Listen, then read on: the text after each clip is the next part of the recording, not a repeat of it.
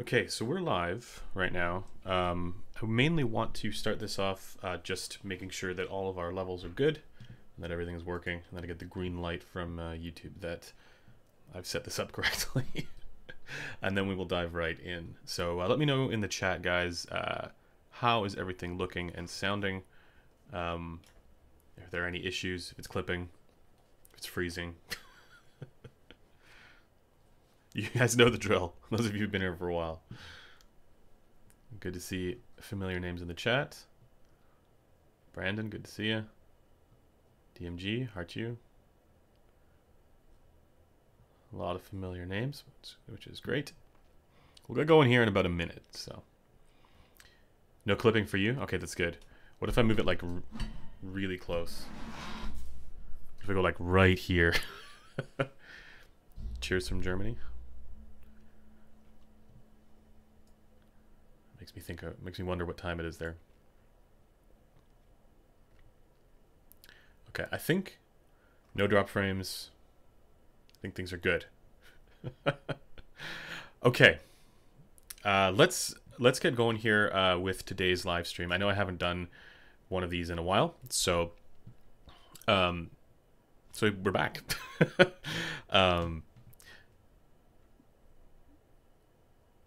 Yeah, lots of good stuff coming in. So what we'll do, it's the same sort of format that we've been running with for these sorts of live impressions, live reviews, whatever you want to call it, where we'll talk about that first, then we will get into regular Q&A, and then after that we will get into spicy hours. So save your spicy questions for then. But right now, just before we get going here, I want to do the usual thing. I'll let you guys know that if you would like to participate in our Discord, we have one of those linked in the description down below. We also have the community forum, also linked in the description down below. I still need to actually post the measurements of this up on the thread, but we'll do that shortly thereafter. So if you're watching this after, it should be up there. And of course, if you guys are interested in all things headphones, check out headphones.com. That's also where we have the audio files, the guides, reviews, and features, educational articles, all that kind of stuff. And it is also a place where you can buy some headphones if you should so choose.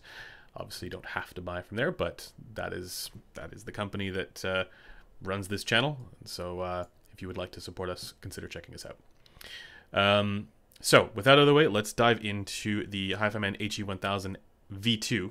There are many different iterations of this headphone. Oh, and just a disclaimer here, this is a production unit, so this was sent up, I believe, on loan. This was sent up by headphones.com, so this is a production unit. And yeah, so let's get into the HiFiMAN HE1000 V2, and I've seen some of the comments already about the potential stealth magnet version. This is not the stealth magnet version that I'm aware of. I believe this is just the regular version. I will dig into this, but if it turns out that this is the stealth version, I have no reason to believe that it is, guys. And you'll see why. Yeah, I will update. The information afterwards, but this is the non-stealth for everything that I'm seeing right now, and I actually haven't even seen anything to do with a stealth magnet version of this one, but we will talk about the stealth magnet thing in a little bit as well. I think we should do that after this, so for those of you guys who are wondering about the stealth magnets, I will talk about that as well. First, let's dive into build, design, comfort, aesthetics, and accessories. And just a quick note on the cable, you do get two of them, but this is the cable. The hell is this? This is the, as we affectionately know it, the surgical tubing style of cable. So you get one that's a XLR, which is nice, and then you also get a 3.5 or quarter inch. Is the stream still working? It seems like it. Maybe YouTube is just paused on me. I don't know. So that's the cable. Not one that I think is particularly great, but that's what that is. The connectors on the bottom side are 3.5 millimeter. Yes, I believe 3.5 millimeter. So for the rest of the build and the design, let's talk about that. I'm not a fan. It's no secret of the sort of wood veneer style thing going on here, right? Like this sort of wood ring that goes around it. I get why they do it. Wood is a popular thing on headphones, and this is a way for them to sort of like, you know, speak that kind of design language. And you see it on the Susvara as well to a certain degree. I will say this has a different color than what is, or like a different sort of sheen to the wood than what you find on the Susvara, which is cool. It's interesting. And the rest of the design is this sort of silver metal material, you know, for the yokes as well. And you get a leather feeling headband strap with holes in it, which is nice. You get the clicks on the side, right? So if you're a big head, you can, you know, go all the way up on the clicks if you want. And it does have cup swivel, right? That's the sort of the benefit of this style of headband. For the cups themselves, they have the egg shape to them, which many of you guys will be familiar with if you've seen any of the other HiFiMAN Eggy Man cups in the past. And you can actually, if you shine light through, you can even see kind of through to the driver, which is pretty cool. Big, massive pads, huge openings for ears, always great. But this is one thing to consider if you have a short head. There's a chance that the bottom part here can actually stick down below your jawline, and it can actually compromise the seal. That's always something that has the potential to happen with these style of cups. When I wear it, it's very comfortable. I got no issues with the comfort. I think, you know, if you have a larger than average head, this is going to accommodate it reasonably well, as it does for me, right? There's nothing really that I can complain about as far as comfort. I think that, you know, for me, I actually find the Edition XS to be even more comfortable. The Edition XS is the much less expensive one, the one that's around $500. But you know, with that headband, but I think a lot of people had trouble with that headband. So this is the more traditional style of headband that HiFiMAN's had in the past. Just one comment here on price. I know I didn't mention that earlier.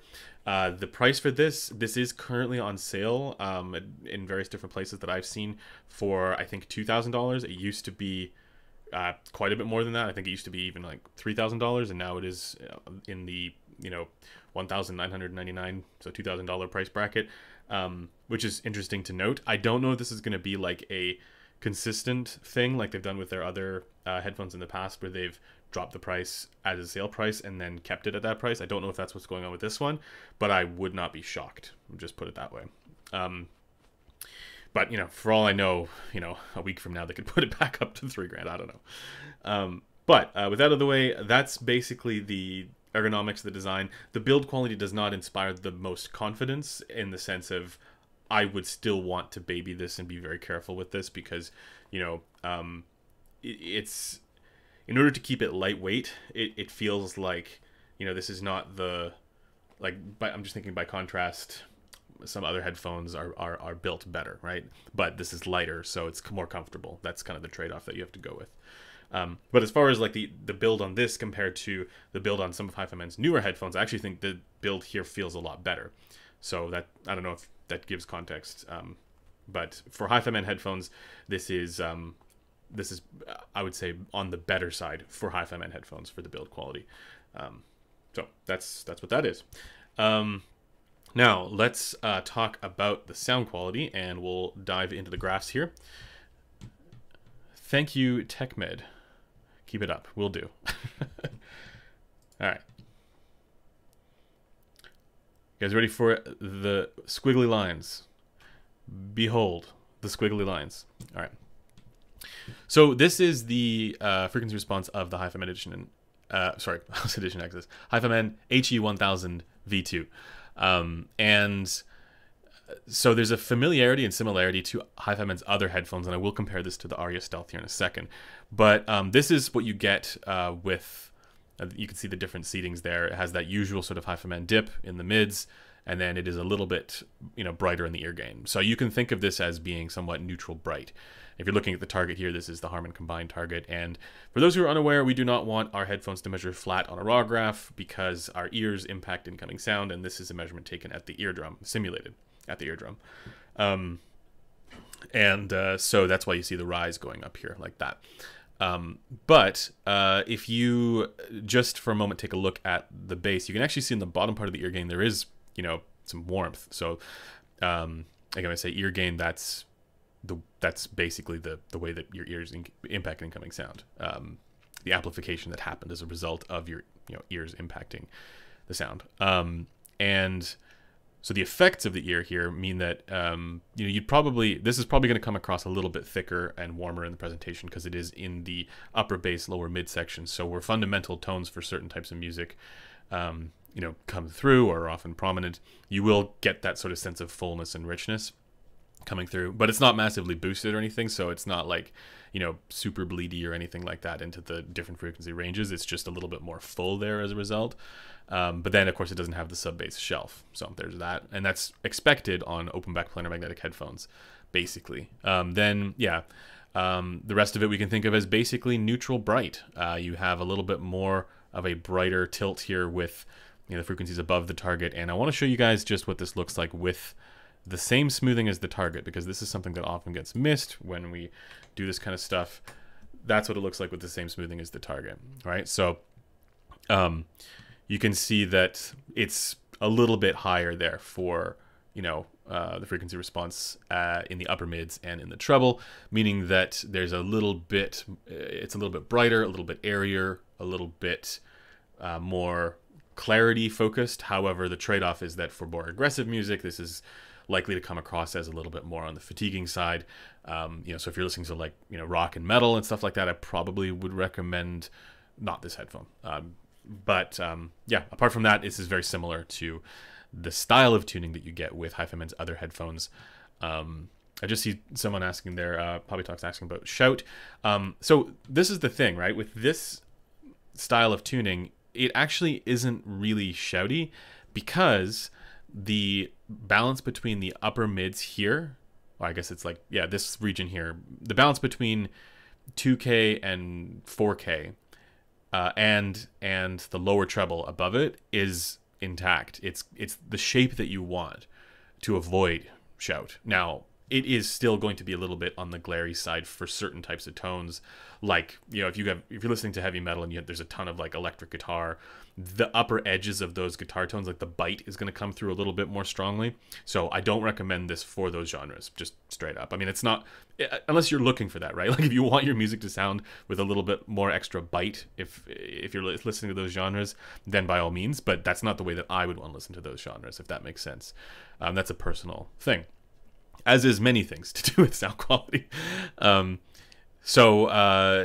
don't find this one to be shouty, even though it has very strong ear gain. I mean, it is on the edge of being fatiguing, though, for certain genres.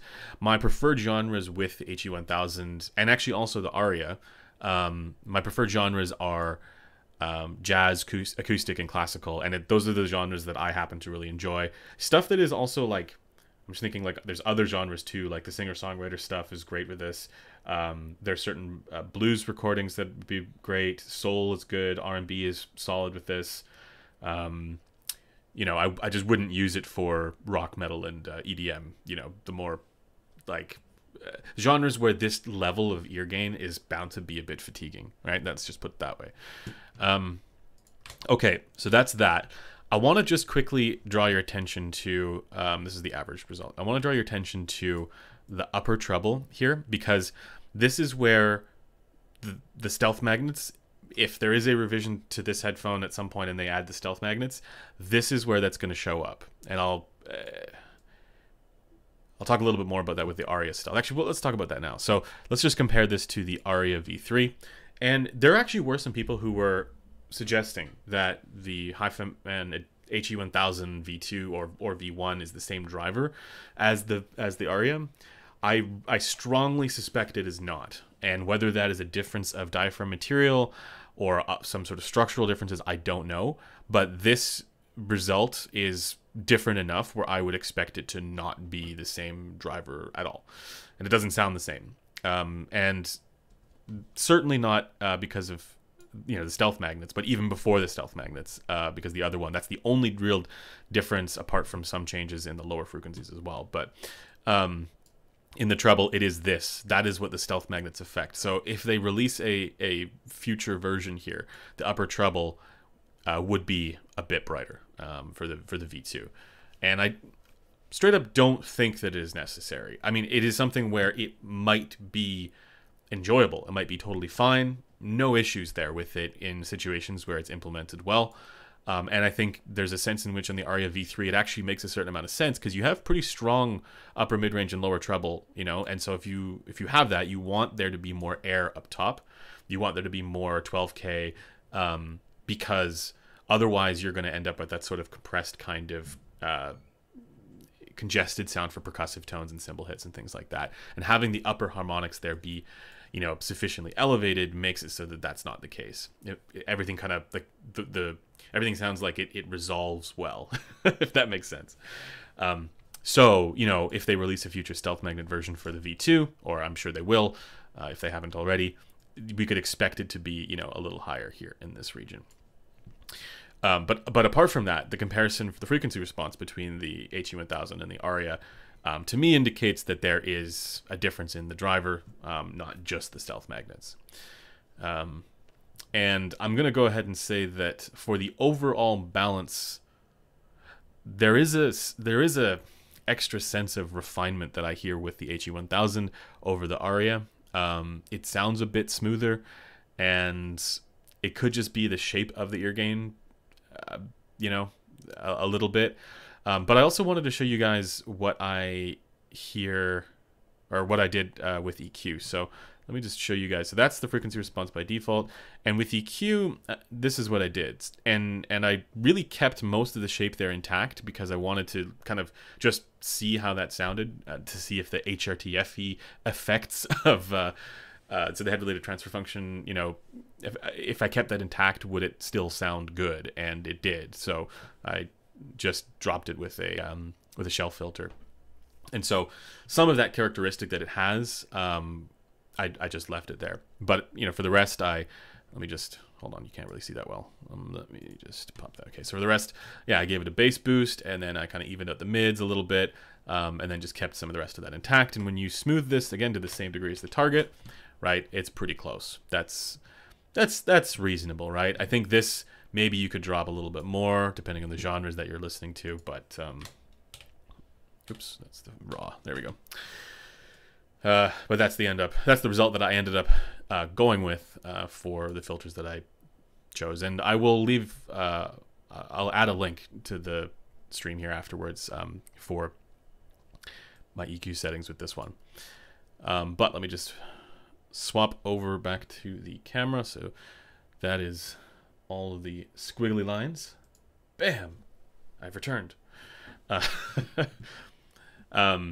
So that's how it is on the graph, right?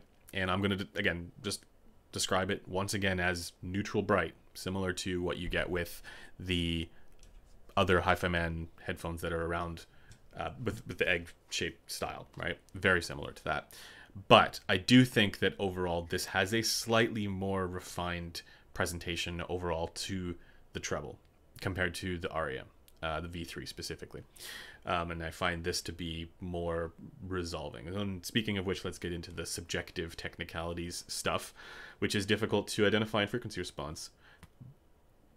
The HE1000, again, I think there's a narrative that this is just a more expensive Aria, and I can understand why that narrative exists, but to me, it doesn't sound like that. Now, whether this is due to the differences in FR, or FR at the eardrum, or whatever, subjectively, this sounds more refined, more resolving, more clear for the images. It sounds more precise, a little bit less. I actually found it to be a little like less fatiguing, not in terms of level, but in terms of balance. I don't know if that makes sense.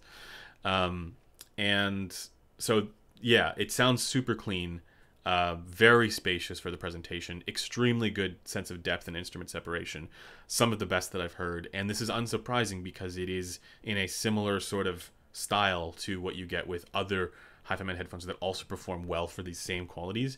And the same drawbacks that those headphones have, I find this one has as well, which is that it is not the most punchy and impactful and engaging. As far, like, if you compare this to like the Focals, for example, like a Utopia is going to slam harder than this. Same with there are other dynamic driver headphones that do that as well. So if you're really looking for that sort of slammy thing for your EDMs, this is probably not the one that I would choose. I would choose, yeah, probably something with a dynamic driver that's really punchy. This one is more for, again, that sort of sense of refinement, instrument separation, and it's wonderful for jazz and classical and acoustic. This really, it nails it for those genres. And even when you sort of dial it in with EQ, I find that it's a better match for my ear. When after dialing it in there. But if you're an older listener, I don't think you're going to have an issue with the treble with this. Most likely you'll be fine. One other thing that I just wanted to note, I just want to pop back over to the graph here. When talking about soundstage, all right, this type of presentation where you have the dip in the mids around like 1.5 to 2K, and you have an elevation to the mid treble like that, like the way that it has, kind of, that is not, I mean, it's not quite the same, but it is not unlike what you get with the HD800S. The HD800S does similar types of things, and this is kind of like the soundstage enhancing effect that frequency response can have. And I think that's why the HE1000 V2 sounds particularly spacious. And yeah, for all the rest of the subjective qualities like, incisiveness and being able to hear the finer little nuances in the music, it's bloody outstanding. So that's all I have to say about that, but I will compare it to the Susvara, because I think folks were wanting that as well. The Susvara, I find, has a simply better tonality, better frequency response, because, at least for me, because it is not quite as bright, right? The Susvara is a little more balanced there in the kind of upper mids and treble. It is a little bit less bright, so the overall balance is, I think, a little bit more versatile, I'll put it that way. As far as the sort of intangible qualities, I hear them to be similarly good at similar things. I would still place the Susvara ahead of the HE1000 V2.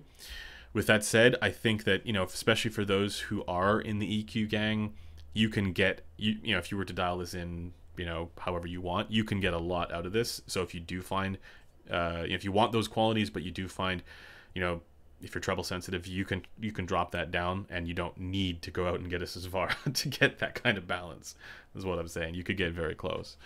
Between the two, yeah, obviously, I think the Susvara is the better headphone. I think there's no question. Yeah,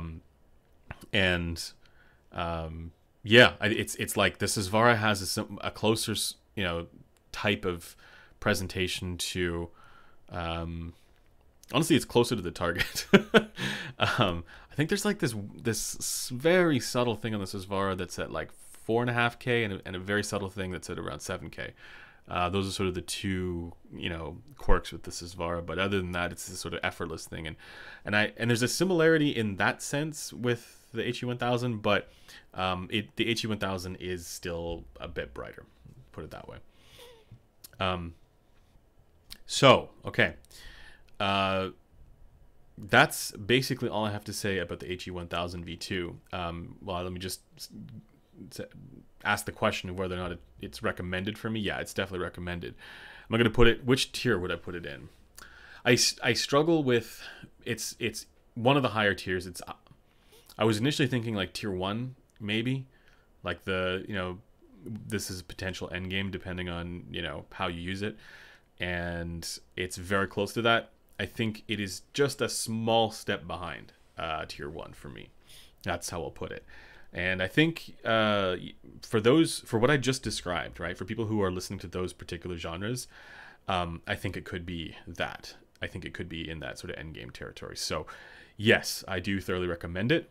However, I also think that you need to be conscious and cognizant of the genres that you're listening to, and specifically how you want them to sound, because if you're treble sensitive or you don't like that kind of slightly brighter tilt, the extra little sense of the details up there coming through, then, if you want something warmer, then this probably is not the headphone for you.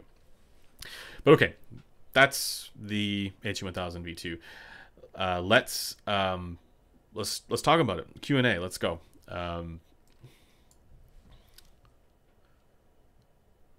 I'm just going to start reading some of your comments here. Love to see your system for EQ. Yep, I will post. I will add those here shortly because I haven't actually posted those yet. I was still tinkering.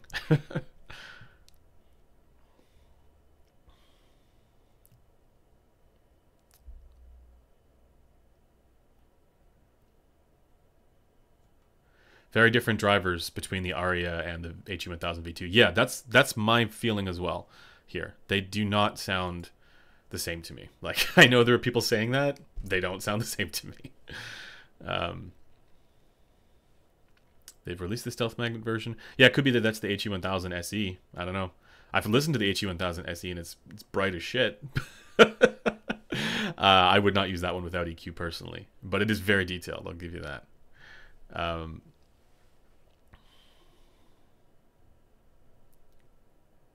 Yeah, so, okay, I wanted to comment a little bit on the stealth magnets thing, right? There's no reason to assume that the stealth magnets magically improve the subjective technicalities or whatever, all that stuff that we're wanting to sort of ascribe to headphone performance. Like, there's an idea that, you know, the stealth magnets is this big revolutionary thing. It is not. It is a parameter that they can tweak, that they can decide to implement, that they can add to the process of their headphone manufacturing, and it will affect the frequency response. So you will hear it. You will hear it, right? Please don't mistake me for saying that that the stealth magnets don't make a difference. They do make an acoustic difference. It's just that you can also measure exactly where that difference is, and it is specifically in the upper treble. And sometimes that's good to have more, you know, energy and presence there, and sometimes it is not. So it's really up to them to figure out, you know, okay, this is the one that we want to put stealth magnets on, and maybe we don't do it on this one because it's already too bright, right? It's up to them to really use or leverage that parameter to their benefit. So when people talk about stealth magnets as this big revolutionary thing, just please make no mistake, it is not something that you cannot measure. You can measure it. And here's what an interesting experiment would be. If you took a headphone that had stealth magnets versus one that doesn't, right? Like, say you're going with Arias, right? Or not even Arias, like Ananda Stealth versus regular Ananda. And you EQ'd the regular Ananda to match the Ananda Stealth, would it sound the same? I bet it would. I bet it would. More treble doesn't mean more details. Yep, I agree. And this also reinforces kind of my suspicion and assumption about all of this question around technicalities, subjective aspects, and all of that qualia stuff.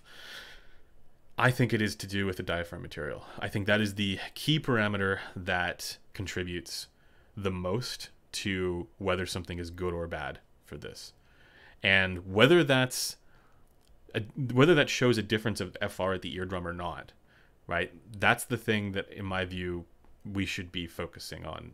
Less so the thing about stealth magnets or other, you know, other potential parameters.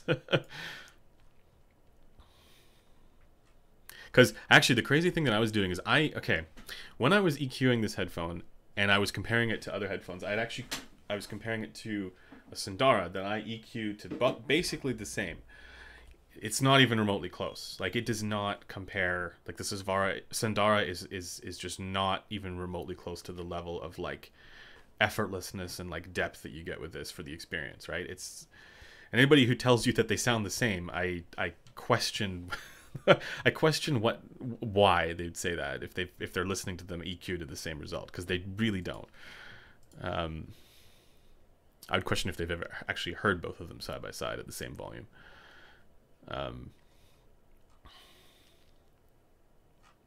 But let's continue here.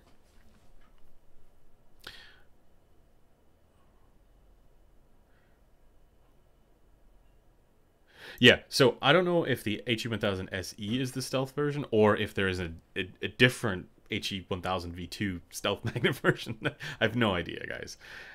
This is just how I'm reporting this one, and I don't think you need to care.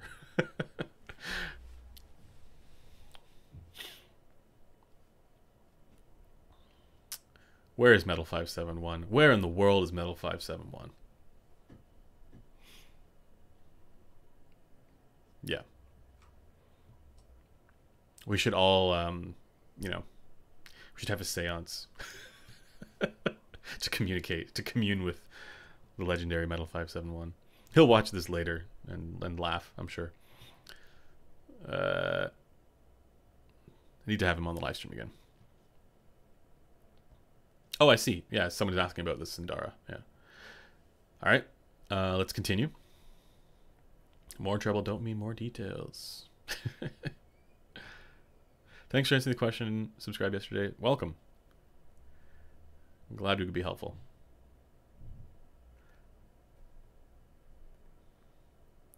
There is stoppage to the sound wave on the non-stealth. It doesn't mean anything. I mean, it means like measurable. Yes, you can measure the effect of that. But does that mean you can't, like, you can get that same effect with frequency response and other headphones that don't have the stealth magnets? So there's no magic. There is a real tangible acoustic effect of stealth magnets, and it shows up on the graph predictably.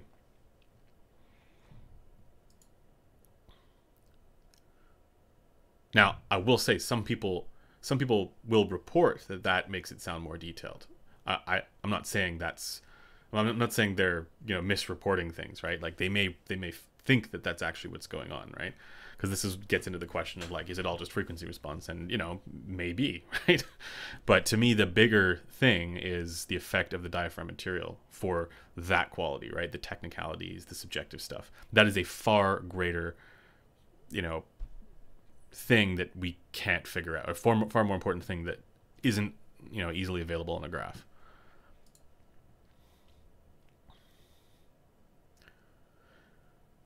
All right. What's your favorite pizza topping? Pineapple. No, I'm just kidding. I mean, can you really pick one?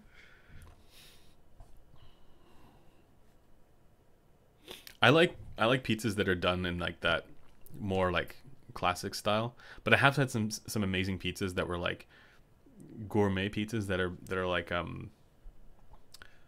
they're like these like brie cheese and stuff like that. It's awesome.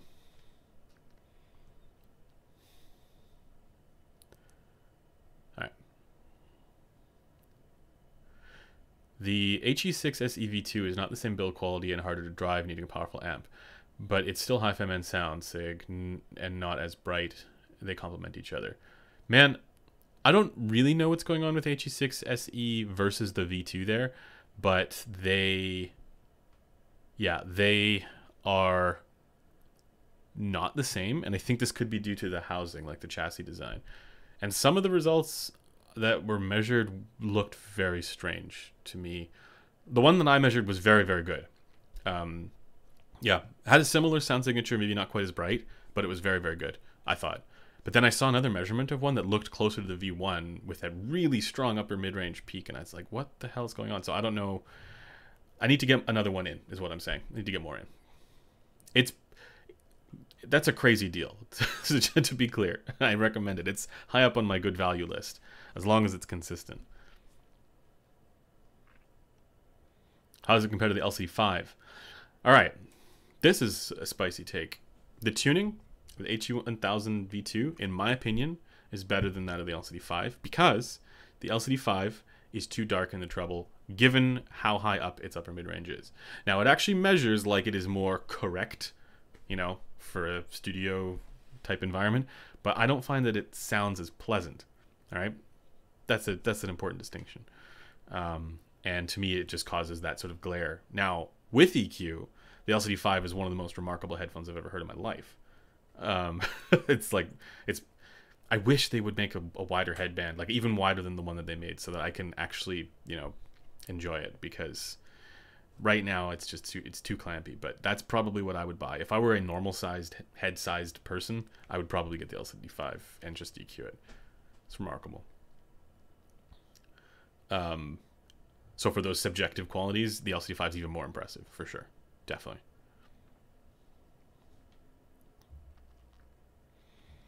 Do you need a high current amp? Okay, I should talk about amplification with this. I didn't find that there was any meaningful change with amplification. Like yeah, you'd want an amplifier, but it's not. I didn't. I did use the IH6. I used a bunch of other amplifiers that are around, and I didn't find there to be any, you know, significant difference or change worth commenting on. I would plug in, you know, to the power calculator. I don't want to tell people like, oh yeah, you need to buy, you know, an amp with this much power, because I don't know actually how much power it'll require to get loud enough. And that also changes a little bit depending on how loud you listen. But I found that with this one, it was pretty much the same off of the solid state sources that I tried it with. Obviously, it changes more off of tube amps. How are your dental implants doing? Yeah,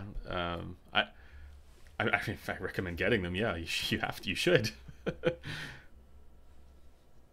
Real audio reviews. Thank you. Let me get to your question here. Why isn't there more tubeless IEMs? You get true 3D sound close to speaker to box. FR doesn't take this into account. Imagine Harman tubeless IEM. So a couple of things on that. I think we'll get more and better interesting data from measurements done on the 5128 because it is more human-like. I don't know what the actual, like, I know that the measurement rigs that we use, they are excellent. They are, you know, industry standard for a reason. They're meant to simulate human ears. But, you know, it's not wrong to say that the 5128 is more human-like. You know, we're closer to like an actual human. And I think that for some of the more, you know, picky questions that we might have, maybe we'll find, you know, some answers there. I don't know, but I think, you know, just because you don't see it on a graph right now doesn't mean that we couldn't at some point measure some of the effects that you're describing. But in addition to that, the question, why are there more tubeless IEMs? Yeah, it's a good one. I think that there is a trend, but it's not like, you know how like in the industry there are a lot of technological buzzwords, right? Like stealth magnets, that's one of them. Like you know, talking about certain special materials is another one. Another one would be, you know, the whole flux density question. These sorts of buzzwords get used a lot because they tell an interesting and important story about the technology that's being implemented. And it's not to say that those things don't have acoustic effects, because they do. But the important thing is that they have acoustic effects. And oftentimes this is stuff, I mean, generally this is stuff where, you know, those effects could be measured and you'd be able to identify where those, you know, what those effects are. So when it comes to the tubeless question, this is another one of those that it's a buzzword that, you know, could you get those effects some other way? Maybe, but for whatever reason, yeah, it just hasn't taken off as one of the major technological buzzwords. It's you know, taken off enough to where, you know, you're asking me about it. You know, I think 64 Audio were kind of pioneering that, and yeah, I mean they sound pretty darn good. But yeah, I'm also a bit surprised that hasn't been as strong of a trend in the more budget segment.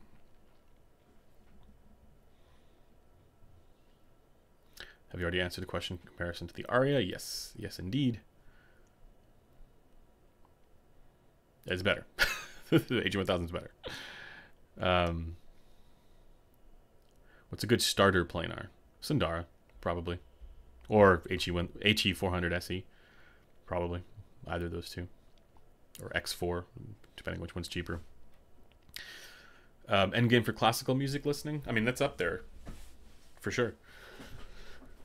Probably, like, true endgame for classical would probably be the Warwick Acoustics Aperio. Or maybe I don't know, I haven't heard the HE1, so, or at least, yeah, that's, like, the stuff that's, like, not attainable, right? I have heard the Shangri-La Senior, that might be on that list, too. But, you know, it's like, even if you get to listen to that stuff, it's like, for 15 minutes at a show, it's not enough time.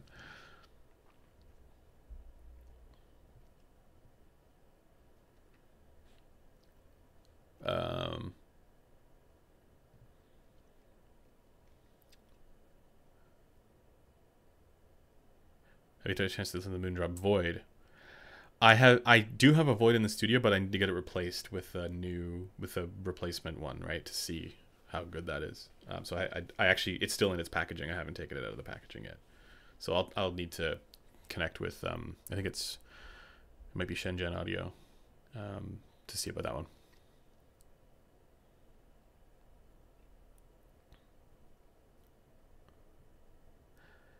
It is it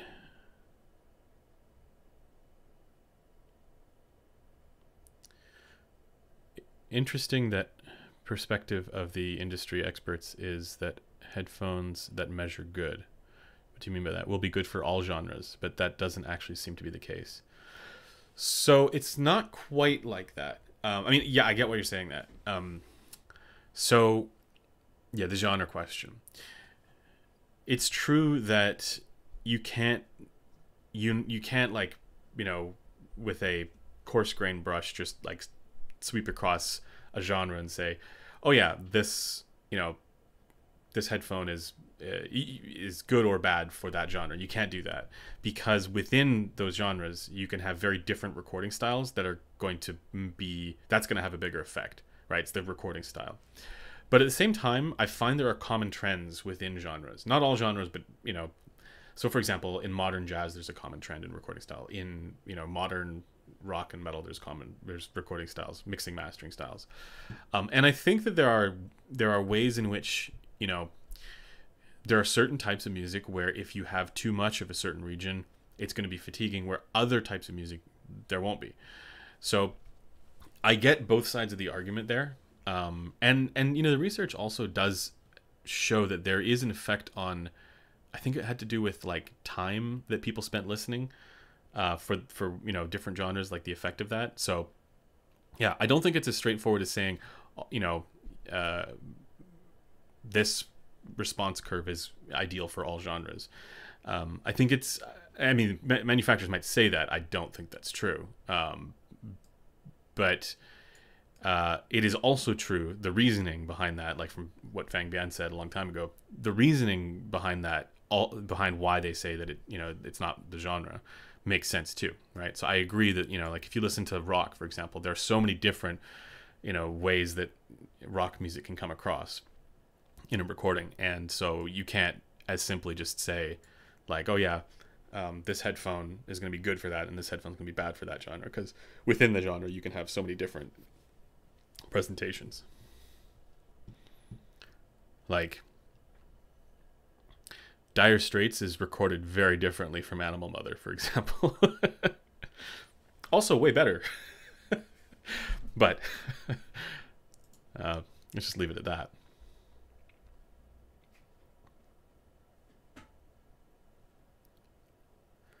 Why? Oh, somebody considers the Helios better than the U12T. Yeah, if it works for them better. I personally would take the U12T over the Helios. No questions asked, but the reason for that is because the fit is much better on the U12T. So, for sound quality, the Helios is pretty freaking good for sound quality.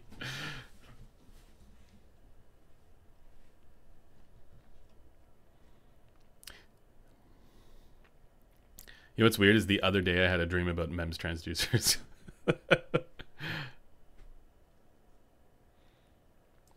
This is when you go too deep, is you start dreaming about specific driver types, new technology.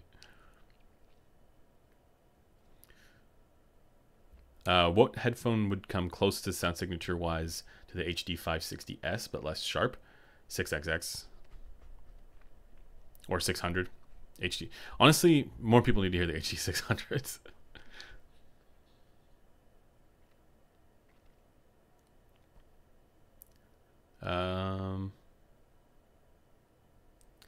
Can you compare it to the Utopia, the HE1000 V2? What would you choose between the two and why? Between the two, if I'm not EQing anything, probably, well, definitely Utopia. If I'm not EQing anything, Utopia.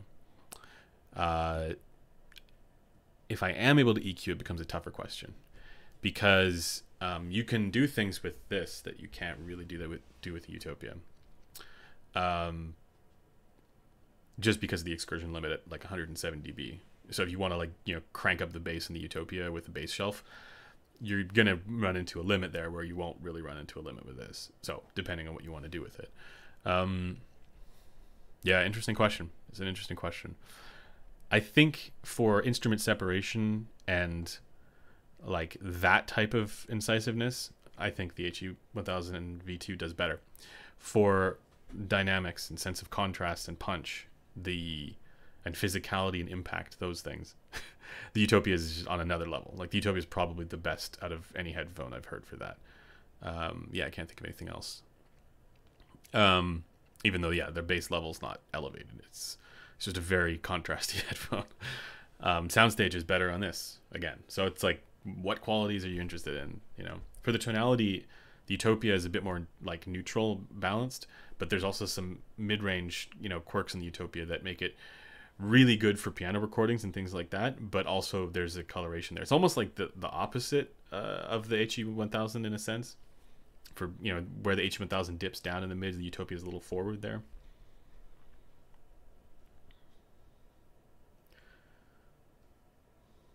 Okay.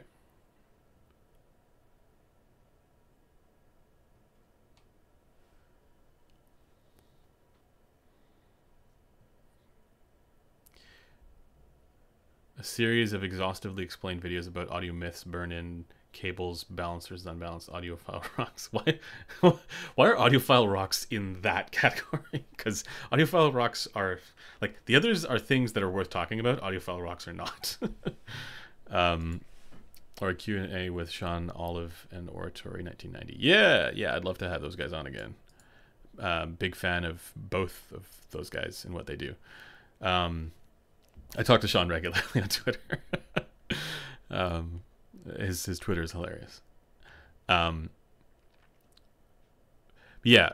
So interestingly, I've been diving into some of these you know, myths a little bit as well. So burn-in and cables are the ones that I've been kind of diving into right now. And actually, people have the wrong idea about both of these topics. Because they think that, you know, as soon as people are talking about burn-in, that it's immediately in the category of audiophile rocks, or as soon as they're talking about cables, it's immediately in the category of audiophile rocks. Yeah, to tackle the cable thing specifically, I'll have a video coming out soon about this, but for certain types of headphones, cables, that particular cables can actually show a significantly different measured result. Not in terms of the overall frequency response, even though there are differences there as well. But I'll give you an example. Even just yesterday, I was measuring a pair of headphones with two different cables. One was a default cable and one was a particularly unique, custom, ridiculous cable, right? And when measuring those, the volume knob stays the same. The overall balance is about 6 dB different. Like the overall SPL, like the sound pressure level, is 6 dB different.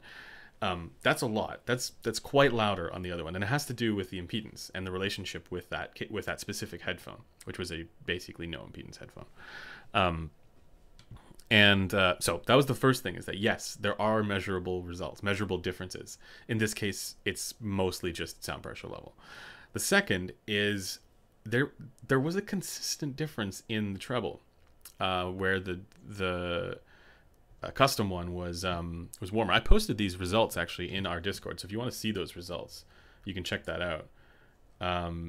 But yeah, you can actually, depending on the headphones and the system that you're talking about, you can actually find measurable differences in cables. Very, very niche specific circumstances, right? I think in the vast majority, you won't see a measurable difference, and in a blind test, people wouldn't be able to identify a difference. And it, again, all has to do with the particular headphones and the system that you're using it with. So, yeah, it's not as simple as just saying, you know, cable believers versus cable deniers, because there is actually a physical acoustic thing that is happening. It's just that in the vast majority of cases, it is nonsense, right? In the vast majority of cases, it doesn't make a difference, because most headphones aren't those really weird and unique, you know, types. So I'll do a video soon about that, because yeah, I think people go way too, like, they miss some of the actual information there. But yeah, obviously, like I just to give an example, I use cables for $30 that I buy off Amazon. Like I don't care about. They don't change the frequency response for any of the headphones that I would really care about, using for a long period of time. And the other difference is literally just volume with just a little bit of a difference in the treble. Do I care about that? I can just EQ. Burn-in is another one that there is more to it than just believers versus deniers versus brain burn-in, right? The first is that what has a bigger effect, most likely, for most headphones is pad wear. And you can technically say that that's a physical change happening because the pads are conforming and compressing, right, over time. And that shows up, there's a difference in frequency response. So it's like, yeah, there's a real thing there. But if you're talking about like the driver, right, specifically that, as things are moving, it is also not as complicated as believers versus deniers, because the actual phenomenon that's going on there is, if you talk to Oratory about this and some other people, they'll tell you that there are situations where there is change. Now, what they're talking about is a little different from what oftentimes manufacturers are putting on the box or recommending. People do, listen to this for 120 hours, to burn it and all that kind of stuff. Like what they're talking about is not that. And that's why for me, like, people ask me about burn-in, my answer is it's not, even though it is technically a physical thing potentially that could happen, right? It's not something you ever have a reason to worry about, right? So to go through the process of burning in a headphone isn't really something like it ends up being a distinction without a difference. It ends up being a pointless kind of endeavor, in my opinion. Unless, of course, we're talking about pad wear, in which case this is not at all pointless. You don't need to actually run the head, like play music through the headphones or whatever, or pink noise or whatever. But yeah. So these topics, like, they're not as simple as deniers versus believers, right? There actually is something to those questions. It's just that you get placed into different camps depending on what your answer is. And then people think you're in either case, people think you're in either people think that you're crazy, or they think on the other side they think you're deaf.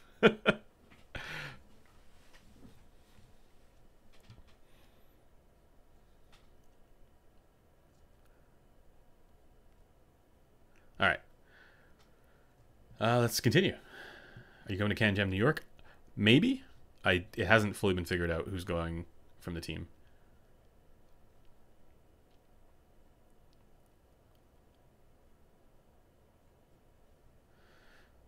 Just recently got the Truth Here Hexa, and I'm questioning the value of higher cost neutral IEMs. Is there much point in upgrading, or is the Hexa in the good enough territory? Depends how much higher end. I think at a certain point, it doesn't become, like, it's the diminishing returns thing, right?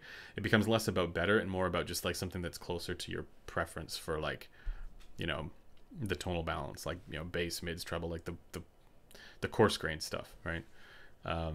Like, personally, right now, I'm really into the Symphonium Meteor. And that's not neutral, but it's really good sounding. Same with the SA6.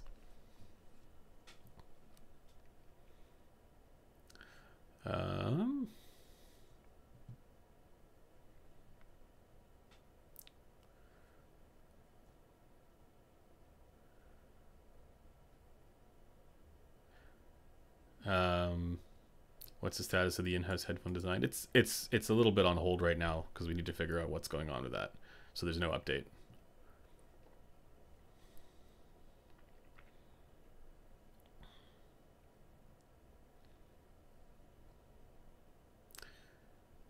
All I will say is that we have a sufficient driver. But I can't really say more about that because it's a research project. What's my opinion on R2R DACs? I don't really have one. I need to test more, measure more. I need to dive into that world, because for me, I don't really care about amps and DACs. Like, even if my opinion on amps and DACs, like, let me just get that out of the way for people who don't understand or don't know it. there are situations where amps and DACs might make a difference, like in blind tests, but it's not something that we wouldn't expect to see by just the amplifier type, or what we find in measurements or things like that. Obviously SYNAD is nonsense. Like, caring about SYNAD is ridiculous. Like, we did a video on that. But the idea of some sort of magical property from different amplifiers because they're more expensive, I'm not interested in that. Other people might be, and that's cool. But and if they find that difference, that's awesome. But I personally have not heard enough of, like, in blind tests, like with the ABX switcher, I haven't found a difference from one amplifier to another, unless we're talking about situations where we should expect there to be a difference, like with specific headphones that have very different relationships with output impedance, for example, or the way that a difference of behavior on current-based sources, for example, or something like that, or tube amplifiers, right? Like, there are times when you would expect there to be differences, and then you find them. But when doing blind A/B tests, like with the switcher, with like more normal sources, I don't find differences among them. Like, all of the stuff from topping an SMSL, it all sounds the same. I'm just gonna say that. And the lower price stuff often sounds the same as the higher price stuff, right? Like, when you're doing the comparisons between that too.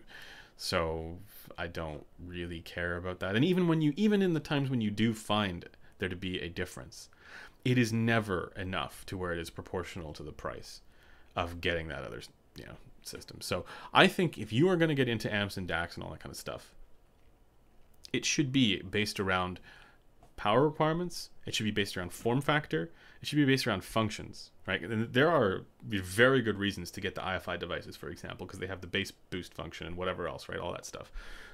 Even on something like what's behind me, you can't see it right now, but it's in the thumbnail for this. Something like that, what you get with the SPL thing, where it has the crossfeed. If you care about crossfeed, I don't, but like, if you care about that, that's a reason to go for that kind of thing. RME, the ADI2, there's so much you can do with that, DAC. That makes sense. But the idea of, getting something just for the output because you read somewhere that it is magic, I don't personally get that. Now, that doesn't mean that I don't think certain combinations sound great. I think they do sound great. I just don't think they sound proportionally different to how much the price difference is, if that makes sense.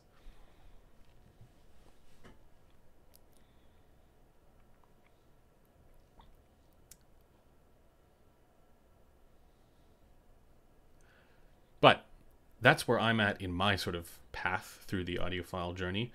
Other people might be walking down a different path, and that's fine.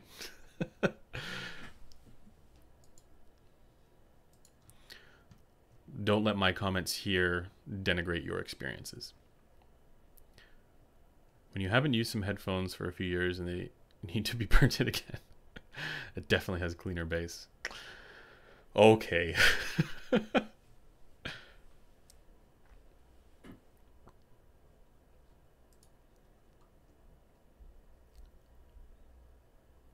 Do you think a V-shaped tuning takes away? Let's get into spicy hour now, guys. It is time for less spice. Do you think V-shaped tuning takes away from some clarity and texture and from the music? I could clearly listen to additional upper mid-range texture with U12T that Z1R wasn't able to reproduce. So I don't know about the last comparison there, but yeah, I do think that V-shaped tunings are inferior to more neutral tunings or more balanced tunings because like, to me, sound signature is like a sandwich, and if it's just all bass and treble, it's just bread with nothing there, none of the ingredients. And what makes a sandwich good is all the different ingredients that you have in the sandwich. Now, not everybody feels that way. I know people who for who, like, I've taken them out to lunch and they weren't able to eat whatever thing it was because it had too many ingredients. And if you're watching, the person who you know who you are. It's one of my favorite favorite lines to remember. Too many ingredients. But yeah, so like if you like that, that's fine. But I find you know, for my sandwiches, I want there to be lots of ingredients. There's an A90D tube model. That's cool. I want to check that out. See, that interests me, right? I don't care about any of the other sort of like A90 stuff, right? I don't care about. It's like, okay, well, you can. I bet this AAA1 sounds the same. I bet it does. And it's like way less expensive, right? It doesn't have as much power, sure, but it's less expensive. And it drives like most headphones just as good. But yeah, the idea of an A90D tube amplifier, cool. I don't know. It's different, right? Yeah, like tube amplifiers, hybrids, like all that kind of stuff. They do have an effect. They do change the sound often. And actually, you know, the interesting thing is, yeah, the interesting thing about I'm just trying to, can't remember which one it was. I think it's the Forge. The Amps and Sound Forge.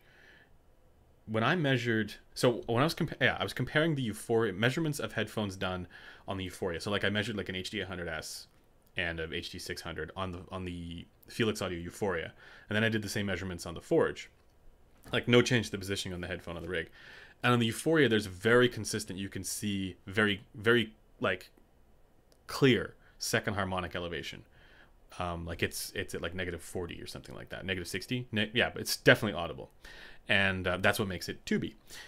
With the Forge, I could not see a measured difference in the distortion profile. Like there, yeah, it was different because it always is, but like the actual level of distortion, like on average, was not higher, and I don't understand that.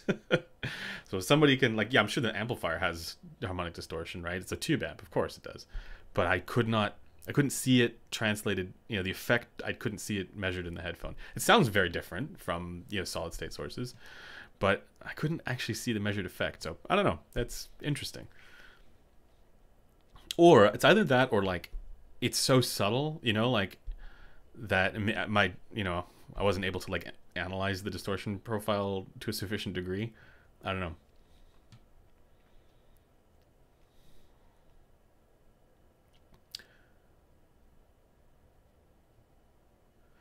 DACs make a minor difference, but you got to spend the big bucks. Amps make a huge difference with some headphones. Well, if you're not driving them properly, I would agree. Like if they need more power, yes. Definitely. Edition XS plus HiFi True Bass is amazing. Yeah, it's probably a great combination for those not in the EQ gang. Yeah, I think it's great.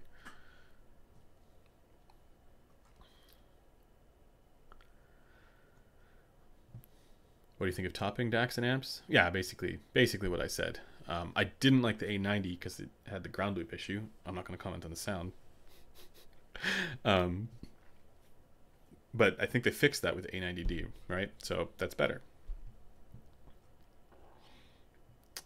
More isn't better. More what? Hey, what's up, Super? Good to see you. I'm more of a breadsticks guy at fancy restaurants. Yeah. It's just all bass and all treble. Like the frequencies from like 200 hertz to like 5K are all just like dropped. They're just gone. Meteor versus SA6 summary. Ooh. What's warmer? SA6 is warmer. Like, it's hard to really, yeah. Meteor is the one that sounds like more exciting, more fun. The bass is really good on the Meteor. SA6 is the one where it's like, it's more just this warm, relaxed kind of euphonic thing where it doesn't immediately grab your attention and stand out, but then like over time you really start to appreciate that about it. I hope that helps. I don't know. That's kind of how I would describe it. But they're both like, yeah, a ton of fun.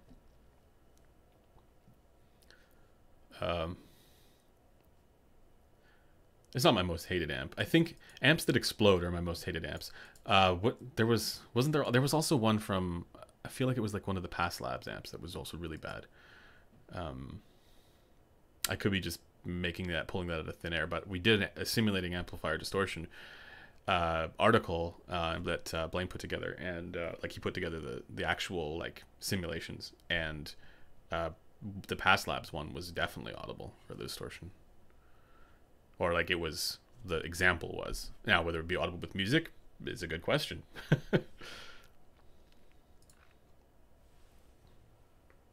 If I remember correctly, we did actually put music, like simulated music with that distortion profile in there, if I remember correctly. But that's why that amplifier comes to mind.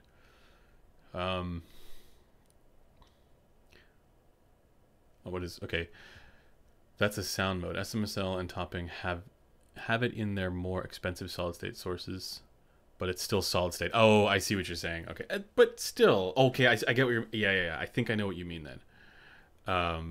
Yeah. I remember there was that in the SMSL one that I evaluated too. Yeah, that's not, it's a simulated thing. Yeah, but I still think that's cool, right? I still think it's like they're giving you something that maybe you might like, because it actually is going to change the sound rather than just stuff that sounds identical across the board. So I think that's cool. That's what's cool about those SMSLs and toppings, if they're doing that. I don't know what top, I don't know, I haven't tried the topping one that does that, but the SMSL one did, so that's cool.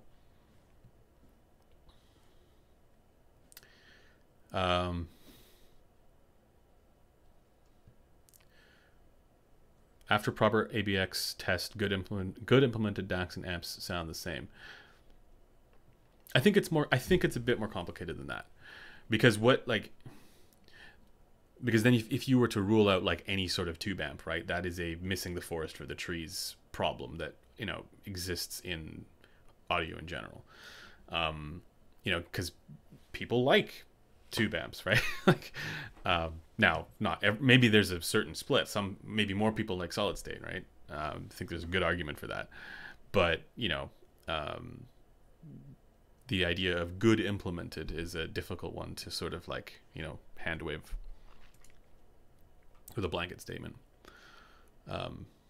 But ABX testing does reveal lots of things that you didn't realize before. I said this before, I don't think we should overvalue ABX testing, but I think it's a good thing to include in evaluations. You know, when you're going through, the reason I say this is because of how bad auditory memory is. But I don't think it's like a sufficient thing to just say, I did an ABX, done. Like, it's not that simple.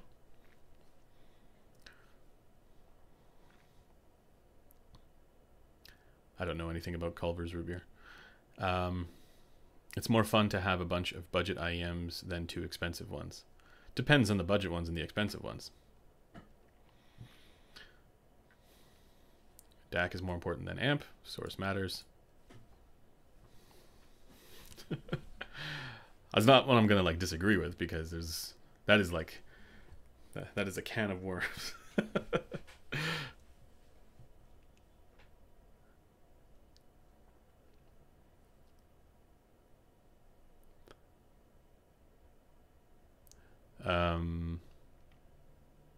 What am I missing out on the $1,000 plus headphones compared to the Sundara? Depends on the headphones, but in good versions of that, yeah, there's a lot. Like, just comparing again, HE1000 V2 to the Sundara, EQ to basically an identical result. So different. And I think it is due to whatever's going on with the diaphragm here. I think that's the difference. But what are you missing out on as far as the experience is concerned?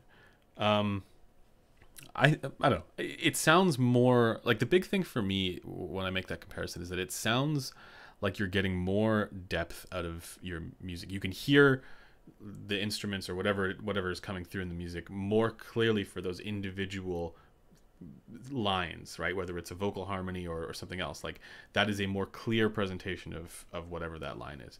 Whereas on lower end headphones, they often tend to kind of blend a little bit more. That's the biggest thing. That's what I, you know, when I think of what is good in, you know, audio experiences, it's things that are more in that direction, if that makes sense. The separated and distinct and clear presentations for things. You know, Tile called this peering into the music. Or, you know, identifying finer little nuances in the music. And that's really, for me, the thing that, you know, the higher end headphones do better. Not always, but sometimes, but can, you know. I think that's why you see the trends that you do, though, as well. Like on Critical's ranking list, for example. It's not always the case. Like you have headphones that are more expensive that are, you know, not as good for those qualities. Like I'm thinking of the Expanse, for example, right? It's definitely not on the level of this for that. But or some just, you know, the Empyrean or the Elite, right? They're more expensive, but they, you know, just because they're more expensive, it doesn't mean that they're necessarily better than the less expensive ones. But there can be more expensive headphones that are also better.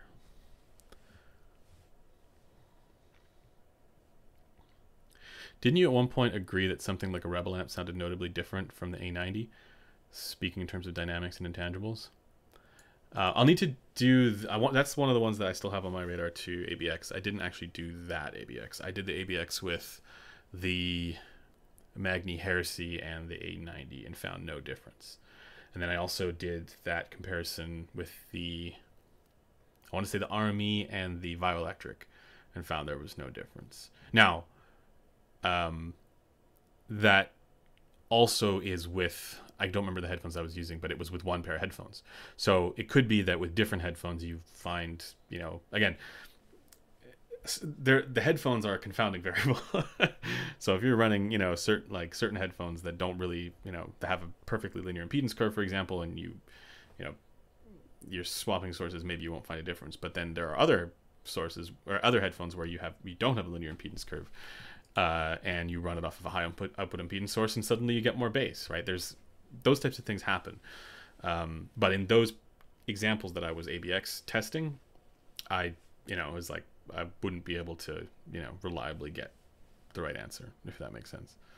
So yeah, the Rebel amp is one that I want to try. I mean, the Rebel amp, the topology is very different. So I think that'd be cool to do with the A90. It's probably next on my list to do. But I also have like, there's some really high-end expensive stuff that I want to try, and compare it with like some of the more budget stuff. I think that's a cool video, right? To do like, I mean, I think it's a more fun video than two mid-level amps, you know, battling it out. Yeah. Would you spend $400 plus on an amp? Yeah, personally I would. Yeah, if it has the right form factor, the right amount of power for what I want to drive, the right type of topology for what it is that I'm trying to do, if it has functions that I find valuable, yeah, absolutely.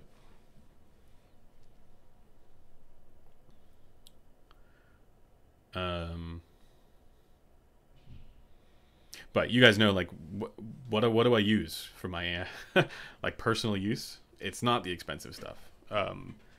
It's, you know, obviously I would, you know, the expensive stuff is nice, but I just don't find that there's a proportional difference. And it, you know what it is? I think it's like, at a certain point, things stop becoming better. They just become different. Like, is a high-end tube amp necessarily better than a high-end solid-state amp? Well, no. Or even like a mid-level solid-state amp. You know, no. It's just different. But that difference might be important to people. You know, so yeah. Moondrop, Kato versus Truthier Hexa. It's a good question. I think the Kato sounds more normal, but the Hexa sounds more exciting in the treble. But the Kato is one where I think it is a little more balanced overall. The Hexa is just a little bit bright. It's just, yeah. But for technicalities, man, like the Hexa is really freaking good. I prefer the way that the upper mid range is handled on the Hexa. That's a spicy take, but I don't. Yeah, that's why I don't use a Kato. What's your ABX hardware switcher look like? There's a video on the channel that where I point at it. It's the one where I was setting up the new lab. Eventually, we'll need to move away from that space though, because it's too noisy for filming videos. Yeah, it's right now just a PCB. It's not even a box. People pay thousands of dollars to get tube amp distortion. Sure you could get the same with good DSP. So in my experience, no. In my experience, I have never heard a solid state piece of equipment sound the way that a tube, you know, hybrids, yes, solid state and hybrids pretty close, but I don't know if I want to say, you know, categorically yes, but it's closer within the ballpark there. You know, if they're doing things like rolling off the bass or the treble or something like that, you can definitely do that with DSP. But I've never heard DSP in solid state be able to perfectly replicate what you get with tubes. Now, again, personally, most of my listening is through solid state. I'm a solid state kind of guy. I like, you know, solid state in planars. I like solid state HD600s. I like that kind of thing, right? But I also enjoy, you know, running it off of tube amps, you know, every once in a while. Get a little bit of that, you know, flavor in there. It's good fun.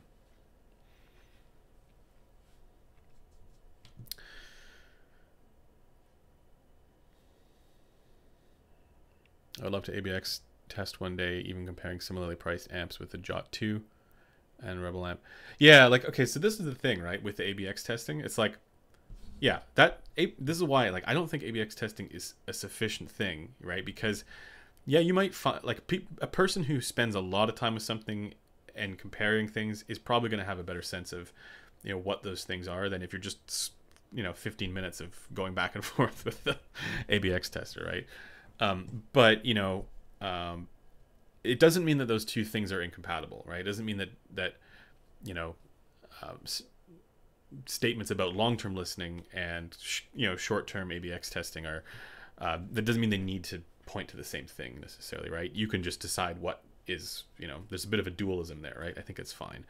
The thing that kind of gets to me though is that, like, if you're spending a lot of time with one amplifier and then you're like, all right, I'm gonna say you have like the shit Magni heresy, right? And you're like, oh yeah, I'm really into this, and then you're moving over to the other amplifier, and you'd say it's a, you know, say it's a Rebel amp, and you're like, oh, but this one has, you know, this kind of sound character, whatever, and you're getting super deep into like the differences in sound character, and then you find that with an ABX, you swap it over, you go, and it'd be like a true ABX where you find the results you were only like, you weren't able to get the answer, you weren't able to select, you know, the right one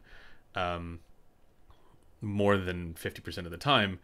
Well, that kind of tells you that there's something else going on, you know, psychoacoustically, or, you know, whatever else, right, when you're doing these reports, right? And the thing is, it doesn't mean that, like, we should discount that. It's definitely a part of it, but, like, it's not necessarily something that has to do with the physics going on. So yeah, that's also why, like, after I started doing that, like, I'm just like, I'm never gonna go deep into this, like, you know, let's wax poetic about, you know, the subjective, intangible qualities of solid state amplifiers, except in cases where there actually is a tangible difference that you can find when you do this sort of ABX testing, because there are going to be, you know, differences that you find. And again, this goes back to what I was saying before, differences that you should expect based on the design of the topology, the measurements, all the actual stuff, right? So yeah, that's what I have to say about that.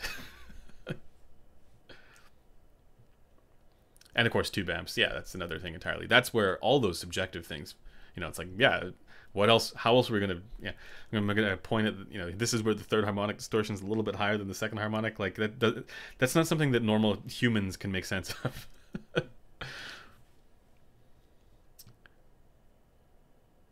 Yeah, you were gushing over the Fidelis Arendac impressions. Oh, that's just because it was all on my channels, my old channels, why I deleted them. Yeah, so I didn't do an ABX with that one, right? So it is very possible that I could have been wrong about that one, it turns out. Also, another key variable there is volume. This is something that I think that a lot of folks kind of discount, is the effects of volume on preference. And this is why, like, when you're doing even if you're not doing like ABX testing, but you're doing like comparisons with two different sources, if you are not perfectly level matched, you can have, it's gonna, you know, skew your preference towards the one that's louder. It's yeah, and so that's entirely possible to happen as well, right? So this is why like I don't want to overinflate the importance of ABX, but I think it is something that's important to include if you can. Louder equals more detail. True fact. Yeah. So here's what I want to do, right? And again, this is why it was. I think, Chris, you're missing the point there a little bit, right?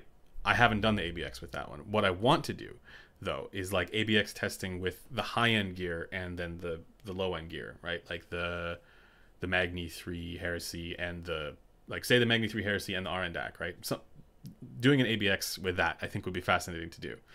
And then publish the results, right? Or, you know, what's the other? JDS versus the Lena stack, right? Or we have the HE1000, or sorry, EF1000 hybrid tube amplifier, pardon me, from HiFiMAN, which is like 15 grand or something crazy, right? That's one I want to do because it's like, you know, that's one where I really would expect there to be a difference because it is a hybrid design.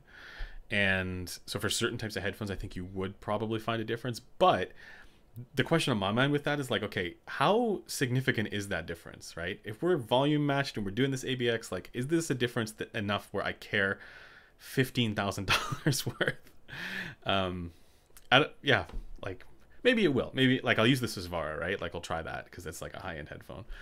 And yeah, I think it'd be fascinating. I'd love to publish the results. It might be a little bit heartbreaking for some folks, but here's the other thing. I'm also just one person with one set of ears. Like maybe somebody else is able to score better, you know?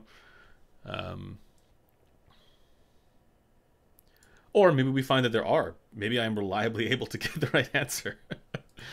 So yeah, I haven't done, my point I guess is that I haven't really done enough ABX testing on specifically that, you know, like the high end versus the low end. So that's when I do publish a video on ABX tested sources, it's going to be that.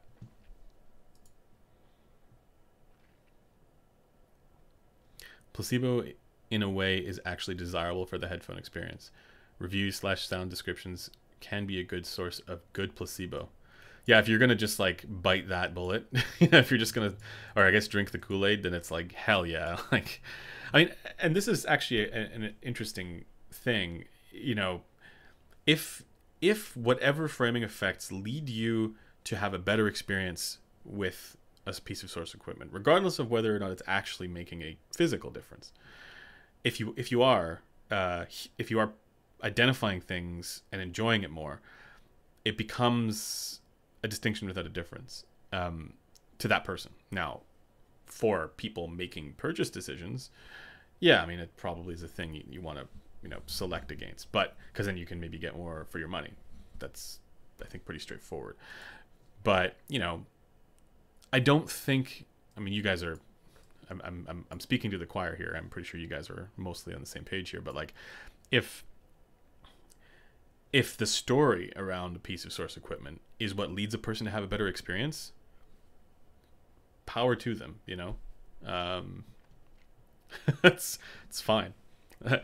No pun intended. I'm not going to review the 7th Acoustic Supernova, but Precog did. It's up on the website. I'm not sure about the Subtonic Storm.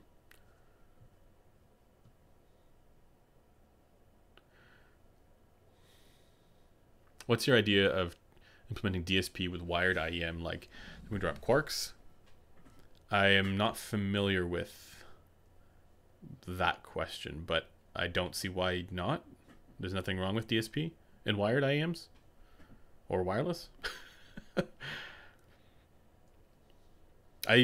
For those planars, although like timeless and whatever else, like, yeah, I was doing that manually, of course. Yeah, Felix Envy is dope. That's probably my favorite tube amp right now that I heard, with the Susvara specifically. But yeah, that's one I'm not able to steal off of Taryn's desk. Or I could try, I guess.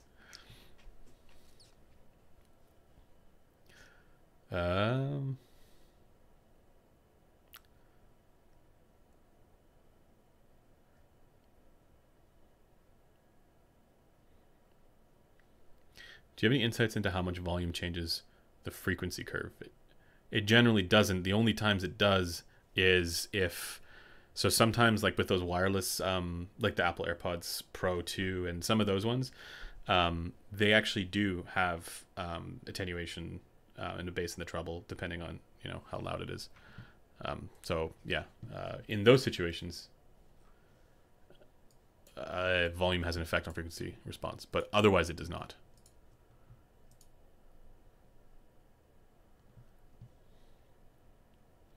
Or unless you go like up to the max SPL and like something weird happens with the driver, then yeah. But within like, you know, normal listening ranges, yeah, even up to like 100 dB, even higher than that, that doesn't change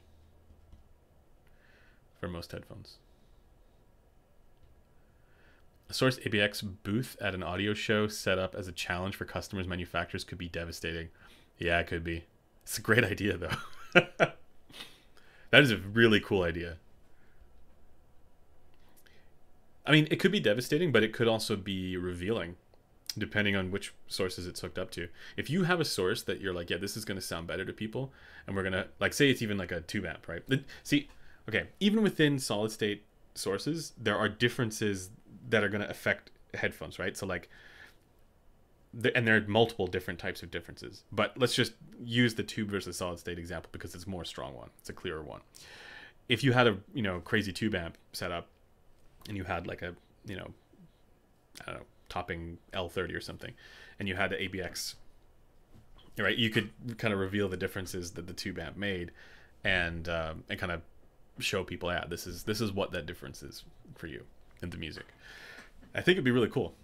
So yes, it could be devastating if it's like, you know, two amps that are basically the same. Like if you hooked up a, you know, a topping to a, you know, SMSL or whatever, like if you compared those or even like, you know, lower end, like a Magni Heresy versus an A90, right? People wouldn't hear a difference.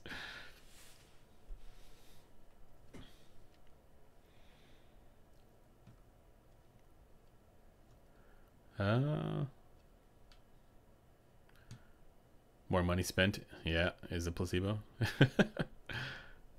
Yeah.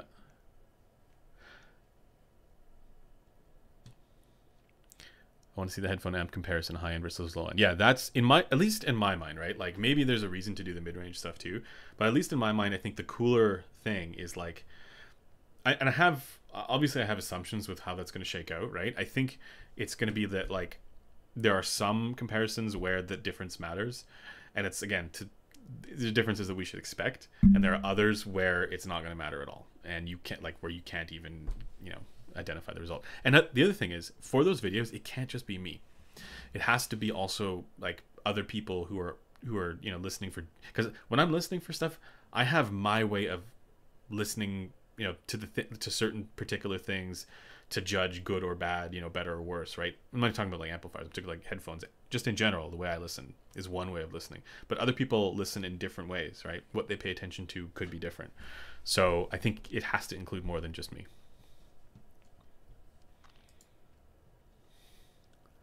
Silver cables sound brighter, black cables sound darker, red cables sound warmer.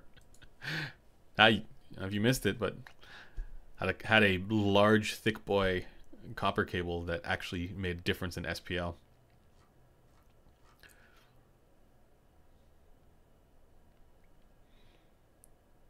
Do this with the cables at CanJam, with the cable booths alongside. I don't have an ABX for cables, because as soon as you start doing that, then cable believers are going to goalpost shift on you. They're gonna be like, oh yeah, but that's running through your ABX, and so that's coloring the sound. No, but see, I even made that mistake, right? Like I made the mistake when I just recently at CanJam SoCal, right? I walked in, I think it was Golden and Skedra were telling me, they're like, this cable makes a difference. And Skedra is the guy who makes the cables. And he's telling me this cable makes a difference. And I walked into that being like, I don't believe it. I'm not gonna hear a difference. Like these are all we're all in good, faith, like good natured, people, right? Um, but they were like, yeah, like you will hear it, guaranteed. And so I approached it with this kind of like skepticism as someone who is like not taken by a lot of that stuff, right? And at first, when I put the headphones on with the, because I did the like the default cable first, and then I put the other cable on, put the headphones on, and I was so sure of myself. I was like, yeah, like no, there's no. I was about to be like, oh, I can't hear a difference, and then I was like, wait a second, this one is louder and warmer. What the hell's going on?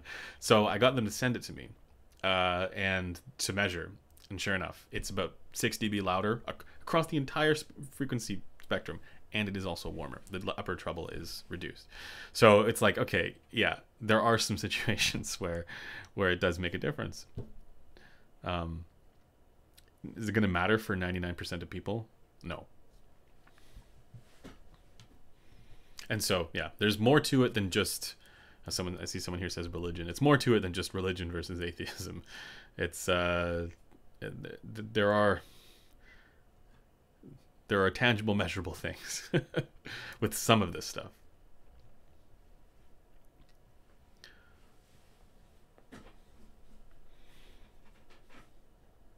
But I don't know, the way I look at it too, though, is like even in those situations where like you have this particularly esoteric setup system where you have a cable that does make a difference because the headphones are, no impedance or extremely low impedance or whatever, right? And say that there is a, measurable difference. I don't know that I would not be compelled to make a purchase if it's something I could just EQ. But that's just me. I don't think that as a reviewer I can expect people to EQ because I know they won't. But how I personally use this stuff, no, of course I EQ. I take my sound quality seriously. Do you not EQ? No, I don't expect people to. Yeah, so like another great example to try with ABX would be with the Zale amp. I don't know if I'll be able to get one of those in because those are really expensive. But yeah, trying that against the L30, I don't know. That'd be cool, right?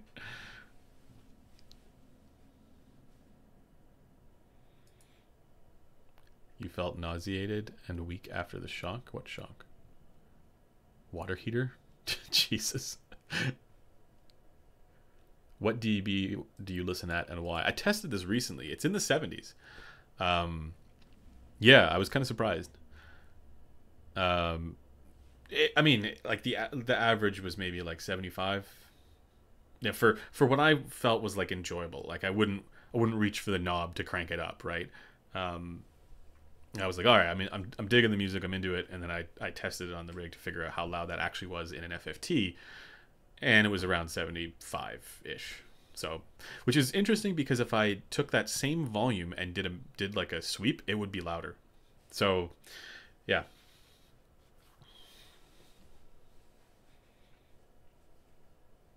Oftentimes what we're testing for, like what we're like measuring with test tones is louder than what you actually listen to music at.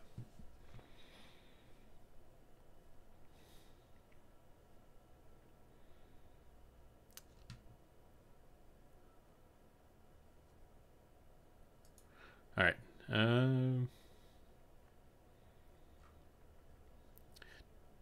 Tyson, did you use an ABX in that comparison? Because if you did, I would love to see the results. Because that would be, you should publish that. Yeah, like I think this has turned into the amp DAC discussion again. I don't want people to misunderstand, that like, oh, an ABX reveals that there's no difference, like, period. Might as well be using an Apple dongle. That's not what I'm saying. I'm saying that the ABX revealed that on sources where there wasn't a reason to think that there might be a difference in terms of topology, in terms of the measured results or anything like that, it revealed that there's no difference there, right? The measured results were for just noise and distortion were, low enough on both to where they're inaudible. So, that was there a difference? No, right? But there are other there are other comparisons to make where you are going to find a difference, like guaranteed, depending on what the rest of the setup is.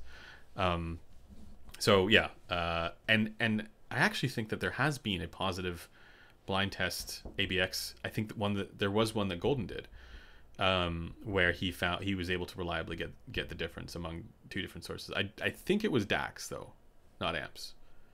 I'll have to have him on and ask him what that was, because yeah, he also has an ABX. So there's a couple of us who are doing ABX testing with this stuff, and so I think we probably have a slightly different opinion on kind of like what's worth it, but or like, I actually don't even know. I should ask him. I don't want to put words into his mouth. Yeah, he was able to find a difference in the ABX that he did, so that's cool.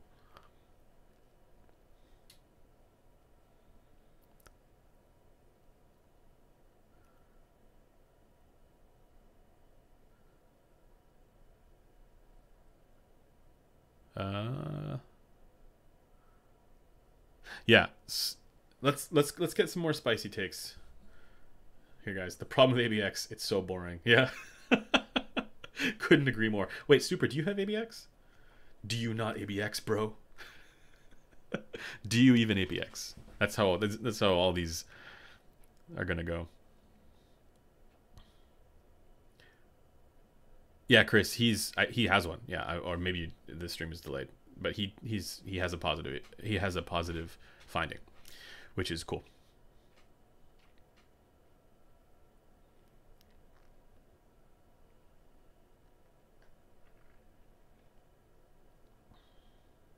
Are there some headphones that cannot be saved with EQ? Yes.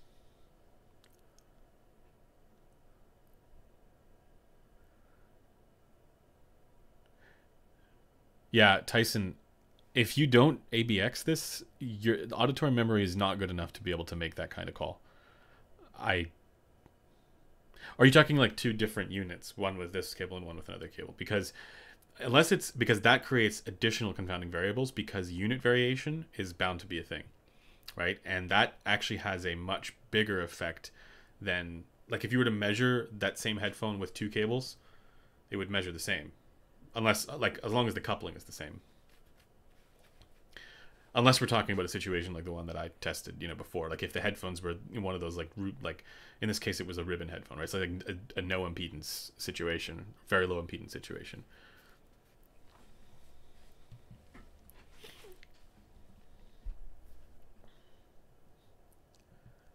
Let's go. More spicy takes, guys.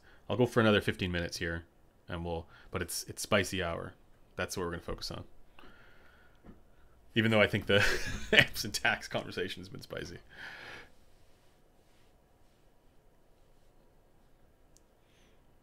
I probably wouldn't run the HE1000 off the QLX 5K. I haven't tested that, so I don't know. But use the power calculator, or Google headphone power calculator.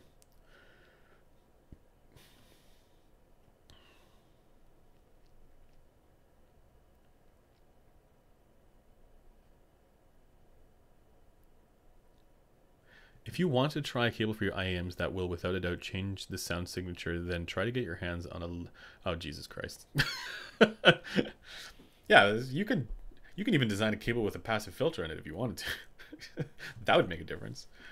Or like some sort of like an impedance adapter or something like that. They can have an effect. Measurable. Alright, I'll be talk. Moondrop Aria isn't great at its current price in today's market, even though it's not that old. My only complaint there with those is like something in the treble is just not quite right, and it is something that the Hexa actually does better. I don't know if you agree, but yeah. Spicy take, you need a measurement site. Can you like... Never mind. Mr. Squiggling himself asking me to post stuff on Squiggling. There's stuff that we're working on behind the scenes to help with the representation of information. Let's just put it that way. And that isn't going to be out for a while, but is being worked on. Because like the thing that I find a lot of the time is like folks ask me like every day, you know, can you compare this measurement of this headphone to that headphone? And while I've done the measurements of them, I don't have specifically the comparison that people are looking for. So the comparison aspect is super important.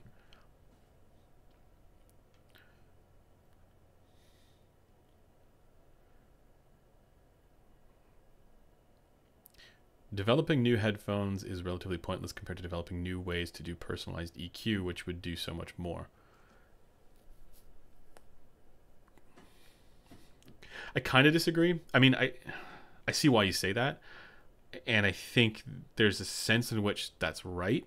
But the bigger thing though is that you can't convince normal people to do EQ. You just can't. And I bet you, like there's people in this chat who you can't convince to do EQ. So, or that EQ is a good thing, or that there's something that, you know, if done, like that no matter what, you know, people think no matter what, there's always something lost when you do it, right? So like, and I'm not getting into that debate, right? I'm not saying it is or it isn't. I'm just saying like the bigger challenge for that idea is the purchase that you need to get with the masses in order for that to gain any sort of traction, right? Like there's a sense in which like when headphone manufacturers are developing a headphone, they are literally just trying to get it to, you know, get the sound signature to be one that they think is the right one. And you could totally just get that with EQ, right? If you wanted to. But I think it's like you can't, because even among this audience here, like among you guys, I can't expect you guys to do EQ. I know that's not going to happen, and so I can't purely base my judgments on whether or not something is good on you know, what I do with it, right? It has to be like, okay, for the, you know, we need two different kind of, you know, potential recommendations. There's the recommendation for EQ gang, and then there's a recommendation for everybody else, you know, the rest of the people out there. And it turns out that, you know, EQ gang can enjoy far more headphones than you know, than the rest. But still, it's like I don't think we should. I think here, this is my, like, it's not a spicy take, but this is my sort of like view of the industry. When we're talking about like high-end headphones, like $1,000 plus, you should never expect people, like if you're spending that kind of money, you know, you shouldn't ask people to EQ, right? It should be good enough for the tuning. The difference is that people who are spending that kind of money, $1,000 plus on headphones, are going to be usually or often more picky about sound quality than people who are spending $100 or $200 on sound quality. And so there is a chance that if they listen to one of these, right, or say, well, that actually is fairly okay for tuning, right? It's decent. But say, I don't know, an LCD5, right? There's a chance that an LCD5 is going to match more closely with somebody's HRTF than like more specifically, or Utopia. Utopia is a great example. You know, that's something perfectly matching the smoothness of Harman, because I would argue that would be bad. Like I wouldn't want to listen to something that is, you know, perfectly, you know, to the smooth Harman target or any smooth target, because we actually, like if you look at what an actual HRTF looks like, it's like, it's not that.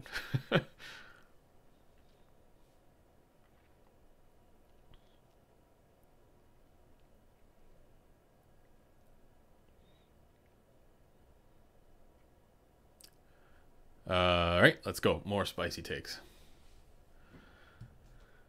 Any IM that costs more than $200 is a ripoff unless it's made of gold. I disagree. I think because of what we just talked about with sound signature, right? If you're not expecting people to EQ, there's just so many different flavors and potential tunings that are going to fit people differently, you know, or suit people differently.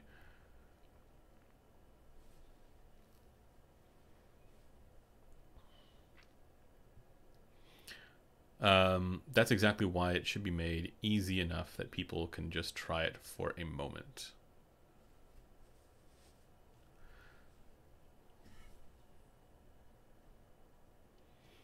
Yeah. And credit to Odyssey for the Reveal Plus, because I think that is a step towards what you're kind of talking about there, I think. Where they don't actually need to do the EQ, they just need to turn on a plugin. I think that's a I think that's a cool way of approaching it.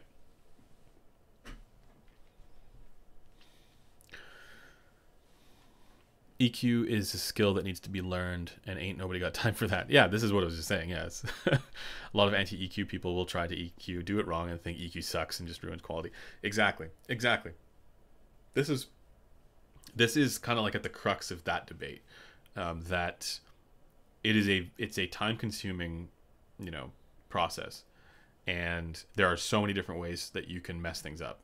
And if you're not doing it by ear, if you're doing it to a graph, there's a good chance you can mess like that result is also going to be messed up. So it is why I don't think we should expect that. But if you want to get the most out of your headphones, of course you dive in. EQ stuff's the need to own more than one headphone. There are things that I'm not able to affect with EQ. Like, for example, I can never get the HE1000 V2 to sound like a Utopia, no matter what I do. It just doesn't. No, like, you can turn the bass to the maximum with this. It still will not sound as punchy as a Utopia. It's not. So there are some intangible qualities here that, again, I point to, diaphragm material, driver type, that kind of thing, that I just can't see it in the graph, that you can't make it sound like that. So. And I think vice versa. I don't think you can make a Utopia sound like an HE1000 V2. I don't know what that means, Rob.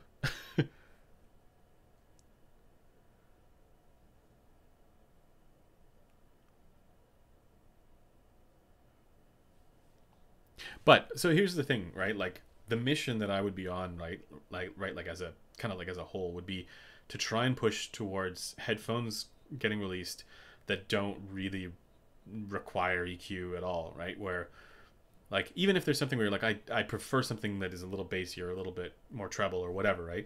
That's fine. But the fine grained stuff is reasonably balanced and reasonably, it has a ear gain shape to it to some degree, right? I feel like that's kind of like my function in this industry is like to make sure that like this. I mean, if I have any influence on or put any ability to put pressure on manufacturers, it would be to do that. So it's like the headphones that get sold at high price tags are still reasonably tuned, right?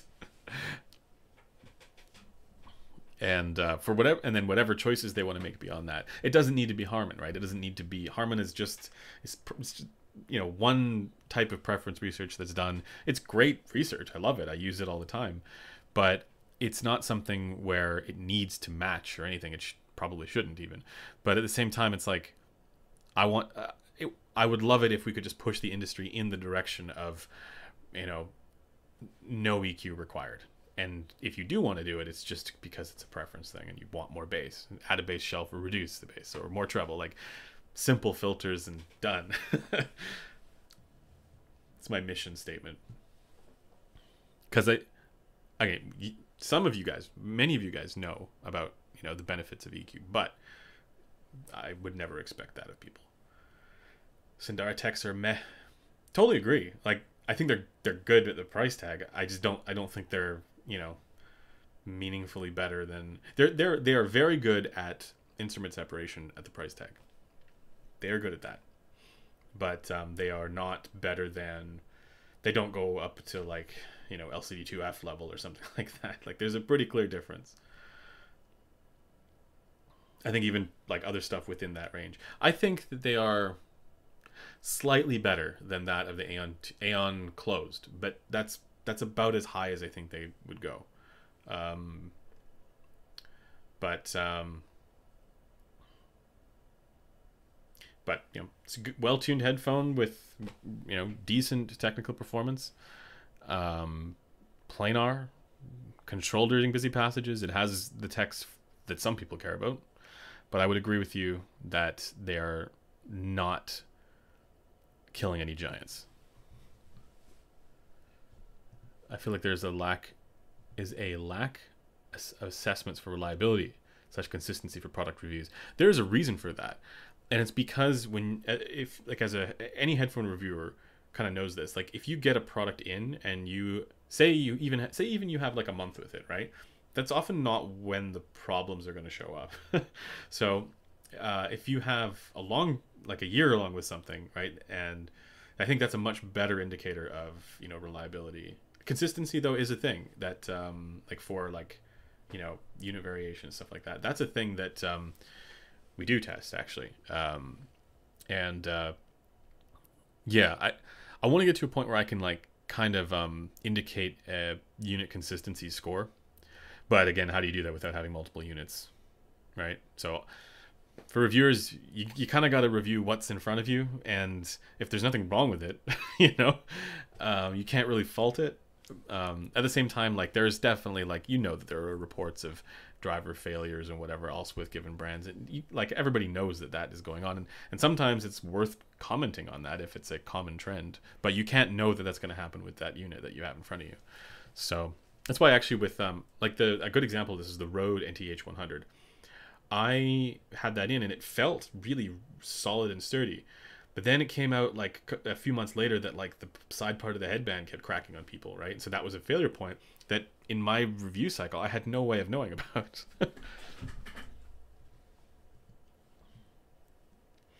If you could only own headphones from one brand, what would it be? Sennheiser. Well, okay.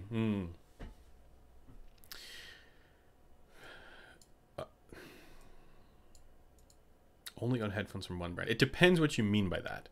If you mean by like, of the headphones that are available on the market, and you had to pick one brand that was the brand that you could only own headphones from, that's a tough question. If the question is if your favorite brand could make all your favorite headphones, or if one brand could make all your favorite headphones, what would that brand be? The answer for me is Sennheiser. But yeah, if it's the former question, that's a tough one. I probably lean HiFiMAN. Probably. That's a tough question. Yeah, HiFiMAN or Odyssey. I think maybe. I like planars. What can I say? It's fun. The reason I say Sennheiser though is because they have a history of making extremely well engineered headphones. Like say whatever you want about some of the duds like the HD820 and the HD700, some of the ones that were not well received. They make really well engineered headphones, have very tight tolerances. Their QC is great, generally. And they make, in my view, sensible products. So it's like if I could apply that lens to, you know, my favorite headphones, that they would all have that kind of, you know, process behind them, I think that would be great.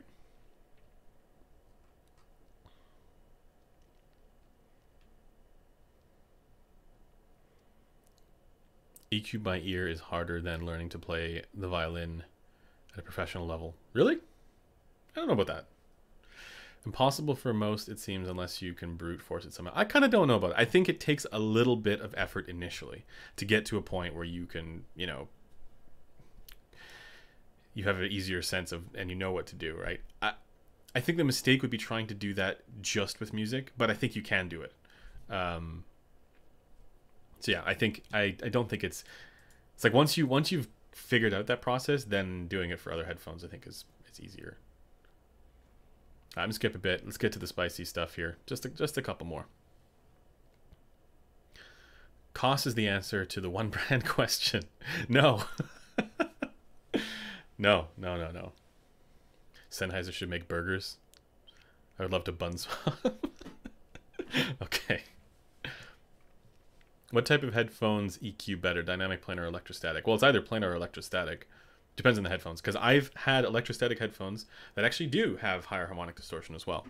So it depends. But I would say, yeah, planar or E-stat for sure.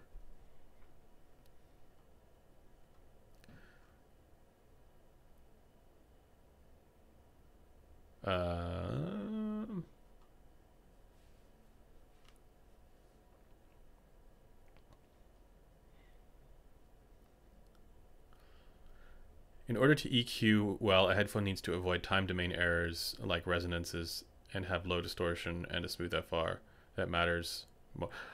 Why? Here's a question, right? That's prompted by that. Why do we keep seeing folks take on the idea that, or run with the idea that time domain stuff is something we need to worry about as far as metrics is concerned? Because like maybe it's folks who are new to this channel, maybe. I'm not saying this just a single yo, but like it feels like every time we do these live streams, or not just this, but like even in the Discord, I'm noticing it. It feels like every time we get these, or all the time we get these questions about like, you know, time domain stuff, CSD waterfall plots. Because yeah, that's stuff that is literally just frequency response. That's predictive. You can predict it from frequency response. Frequency response is the better view of that same information. Same with square wave. It's the frequency response is the better view of that information, of that same information. So yeah, I don't know why. I feel like we see there's a common trend in, it's a good trend in you know, sort of the public commentary on what contributes to good sound quality being focused more on frequency response. I think that's a good thing. But I don't see that same trend when it comes to metrics that are less valuable or not valuable or show the same stuff. I don't get that. Maybe someone could fill me in why people still think CSD is important. To be clear, it is important in situations, well, if you have excess group delay or something is really weird or broken with the driver or the way it's implemented, you know, then that might be an issue. But you think it's because your ears don't agree with what you're saying. It's not about what I'm saying. It has nothing to do with what I'm saying. It's literally what the calculation is. Right? It has to do with Fourier. It has nothing to do with it's not an opinion. This is a simple calculation, and all you have to do to demonstrate this is with a measurement rig. People with a measurement rig can demonstrate this. You just find the thing that's showing your ringing in CSD, EQ that, and the ringing goes away completely, gone. It's a thing that is predictable. Headphones are minimum phase, and you can predict the CSD from frequency response. That it took me a while. I was totally on board with that first, Chris. Like I was like I was thinking about it that way because it looks like it is something. It looks like it's something in addition to frequency response, right? That's kind of what that view does.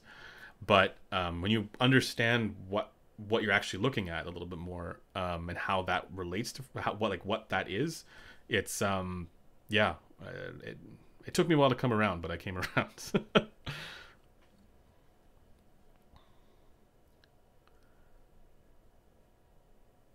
And there's so much information now out about, you know, the importance of CSD. Now, here's the thing though, right? I would love it if I could say impulse response and CSD, those are important metrics because they contribute to the subjective aspects of sound, or you know, other metrics beyond frequency response. I would love it because then if I had something to actually explore, you know, beyond the frequency response, it would help make sense of, you know, the problem that I face, which is that oftentimes what I hear doesn't agree with or there's more to what I hear than what the graph shows, right? Oftentimes, yeah. But it ain't CSD.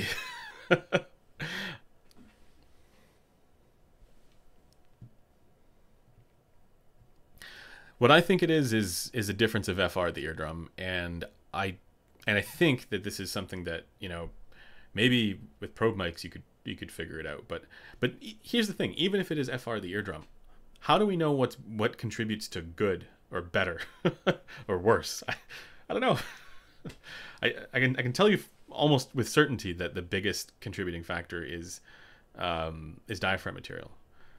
You know, and we can talk about stiffness, we can talk about compliance and all that kind of stuff. But what the actual, like, being able to predict that from a measurement is still a mystery, because yeah, it's certainly a measurement on a rig. I don't know about a measurement at an eardrum. And that's why I want to explore that more. Hey, now don't say anybody's ears are broken. Nobody's ears are broken.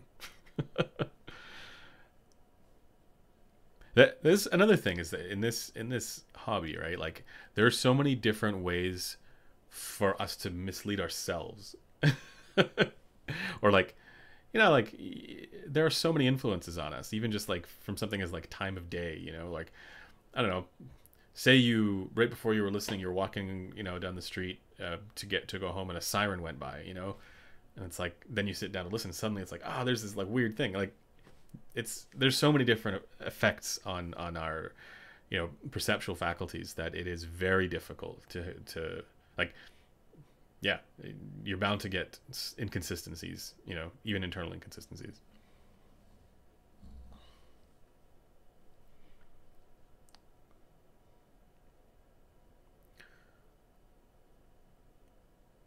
um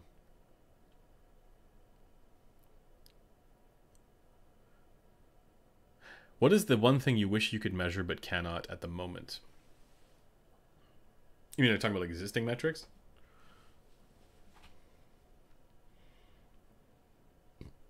Pardon me.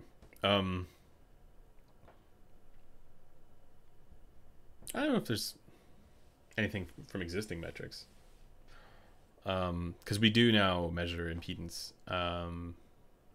Maybe sensitivity, but I can do that too now. It's just I haven't done it. But as far as intangible qualities, I wish I could measure things like, the bluntedness versus detail for trailing ends of tones. That is one thing I really wish I could measure, because that would be really revealing.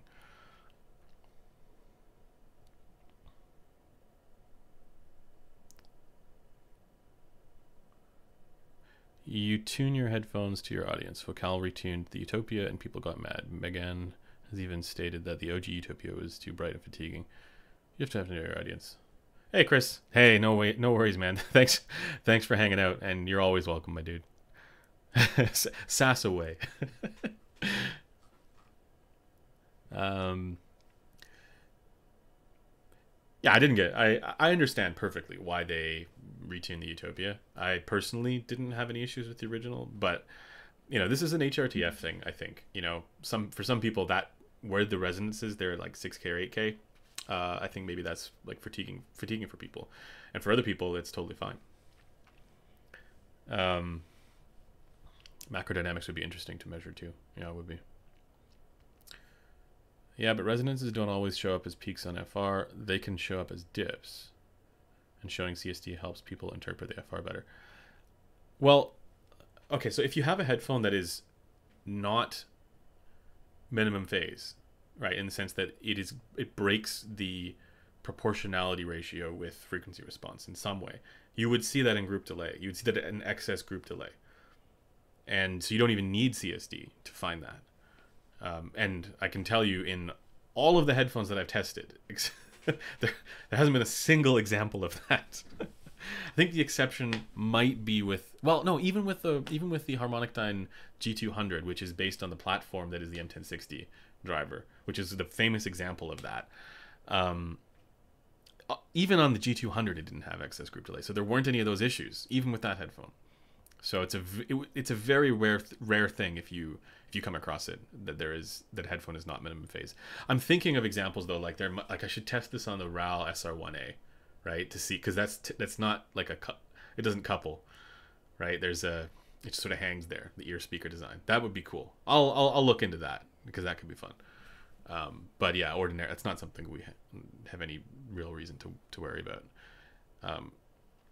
And maybe actually this is a compelling reason to publish, the group delay results, because then you can know whether or not that's something that you should care about. But I still think we need to get to a better like collective recognition of what's important and what's not from a metrological standpoint. Because yeah, it seems like people still have a lot of ideas about, like, even just the fact that people bring up square wave, even the fact that square wave has been a thing, right? Because Tile used to do square wave, and he thought that was an indication of something, but it wasn't. It was an idea that got taken and misappropriated and then run with. And I didn't know that. I learned about it, like basically the history of that metric recently. And all it takes is like, once I've learned about that, I was like, wow, that's once I was educated on that topic, I yeah, realized like, yeah, there's kind of like what the, what the hobby world has sort of done to distort the value of certain metrics. But yeah, I thought there was a couple of extra spicy takes here. R70X is underappreciated. Not many headphones around its price achieve its staging capabilities without making significant sacrifices to FR. That, I think, is a reasonable statement, because you're right. It does have good stage, and it doesn't have Bizarro FR. I think it lacks a little bit in detail compared to some, you know, similarly priced stuff. Like, I think Sundara and 6XX are more detailed. But yeah, for staging, it's quite good. A lot of people are looking for more bass in their equipment. A lot of the people looking for more bass in their equipment are coping. Their music has bad bass. They need better music, not equipment. Oh, you are reaching deep into the spice jar, my friend. Cheers, Hobby Talk. Good to see you. Yeah. I am never going to... So, I understand why you say that, but I am never going to tell people that their music sucks. Because I think everybody's music sucks. So, you know, within the landscape of, like, you know, good and bad music, I live in, you know, a very small corner of that landscape, right? And for me, that's a peak, and everything else is just a valley. But because of that, like, who am I to say that, you know, mumble rap is terrible? Okay, mumble rap is terrible. I'm just gonna say it. That's call that a spicy take.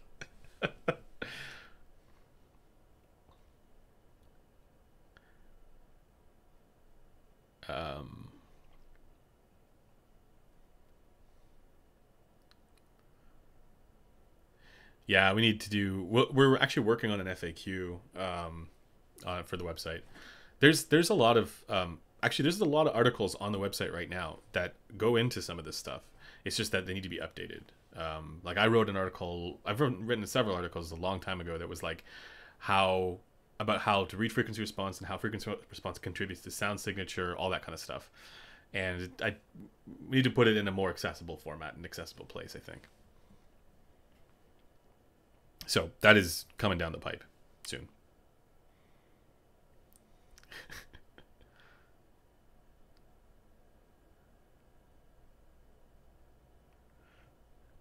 Mumble rap is an interesting example. I don't listen to it, but there is a ton of hip hop that has awful bass, and there's a ton that has great bass. Yeah, I'm not into hip hop really. It's not my kind of thing. But I also, yeah, like, I like some of the older stuff. Like, I don't know if you'd call it hip hop. It's certainly not the modern stuff. But yeah, I'm not that familiar with the modern genres that people are listening to these days, or the modern artists, I should say, because it's just not my kind of thing. Unless we're talking about, like, you know, piano jazz, in which case I'm a wealth of knowledge on piano jazz.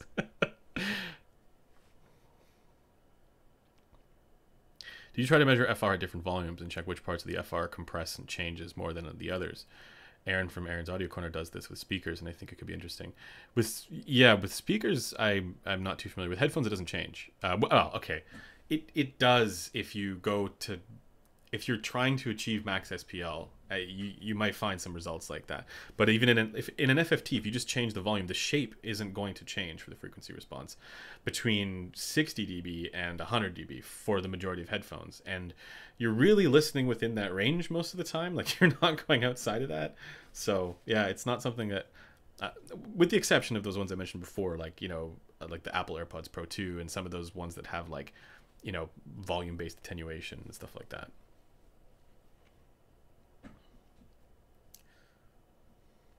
What I think could be interesting and different. By the way, tons of respect for Aaron's Audio Corner. I love that dude, and that's my favorite. I've been watching that speaker channel because I'm interested in getting some new speakers for my living room, and that dude's channel is dope. So shout out to Aaron. But what I would be interested in, to kind of speak to, I think, what your hypothesis is there about volume and frequency response differences. I'd love to do the same testing with probe mics, like see on actual humans if there's any change. I'd be more curious about that, because it definitely doesn't on the rig, but because we do measure it at all kinds of different volumes. Oh yeah, Chris is asking what volumes do you measure? So I don't measure at 114 dB. If that's what you're wondering. I measure, usually I try and measure around 90 at 1K, right? And the reason I do that is because I think that is like, I will crank it to 100, even 110 sometimes, if I'm specifically trying to identify distortion profiles. But that's not a volume level that anybody needs to worry about. And when I publish measurements, it's usually at the 90 dB, measurements taken at 90 dB, because that is like the most representative. It doesn't test the edge case or where the limits of the headphones are. But I think, because of what we know about auditory masking effect with volume and with music, it's not something that people need to worry about.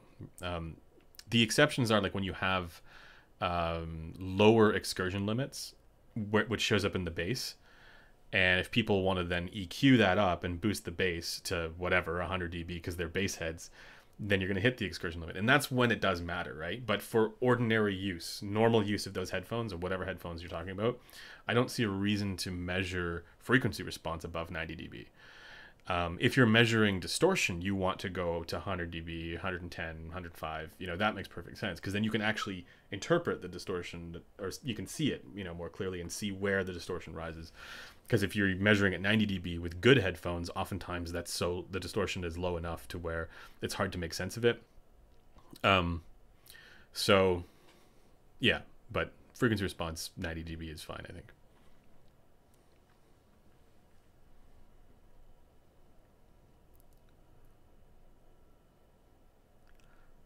K612 Pro is the most underrated headphone, especially on tube amps. I'll have to give it a shot. There's a lot of headphones. Okay, this is something I could use help with. I feel that for the last little bit, when it comes to over-ear headphones, things haven't changed that much. We've gotten some new ones like the Void and the Venus. There's new ones that come out of some of the Chinese manufacturer brands. But there hasn't been that much big change in terms of like there's nothing really that is like, I don't know, industry shaking, And I felt for a while that like we've gotten, I want to think about how to say this, on the path of which headphones we kind of like look to evaluate. We tend to, I feel like not just me, but like all headphone reviewers kind of just go along the same path. And we all sort of tend to evaluate the same things. And the reason I'm thinking about this was something that came up with when I was thinking about the best headphones of the year and that kind of stuff, right? Because this stuff, like the technology doesn't progress in the same way with audio as it does in computer chips and stuff like that. The new stuff isn't always better. And so what I want to know is like, what are headphones that are still available on the market that you could still buy today that just haven't been covered, that even like popular headphones that people are buying that haven't been covered by the current trend of like, oh yeah, this is a new thing that came out, let's review that. I'd love to get a sense of that. I think like there are Bayer dynamic headphones. I think that's actually a good example. Maybe we need to cover those more, but they don't. I usually don't. I don't enjoy those that much, so it's a hard one. But I'm thinking of other stuff like I really want to evaluate that TRX00, some more stuff from Fostex, Denon as well, right? I want to check some of that stuff out. Sony, but this is where like if there's anything that you guys. And this is also for folks who are watching afterwards. If you can think of stuff that you want us to evaluate, leave it in the comments, because the more, requests there are for that kind of stuff, the more, the better chance there is I can get that kind of stuff in. So yeah, Chrono loves the DT770. That's yeah, and I tend to agree. I think it is still it's too spicy for me in the treble, but yeah, with EQ, it's a really good performer. Oh, we did the Tiger 300R. My Sphere. That's one of the silliest. the Tiara headphone.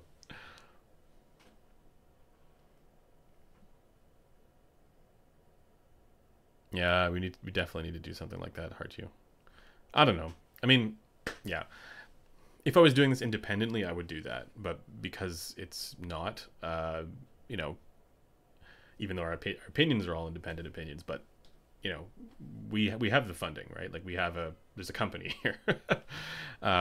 If there's enough demand for us to review a TRX0, or sorry, not TRX00, but the EMU Teak, right? If there's enough, you know, then we say, oh yeah, that's the one that we're going to target for this month, right?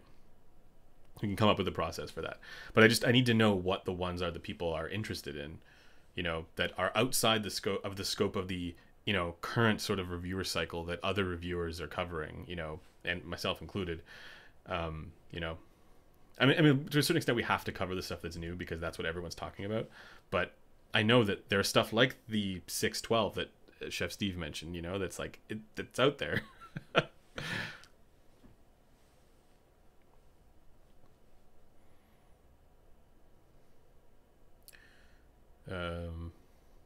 Now you guys have lots of suggestions, which is good. Yeah, the Denon stuff. Yeah, exactly. That's a good example. Do you think the RSV is the best tuned IEM under 1,000? No. No, no, no.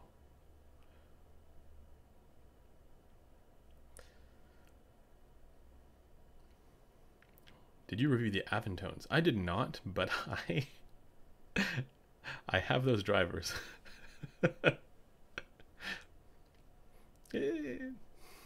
It's okay. The drivers are okay.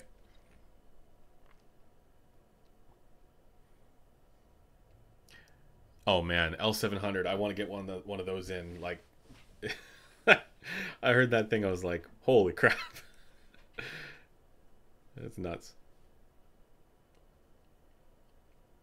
Anyways, I'm gonna leave the stream at that, guys. Thanks to everybody for hanging out.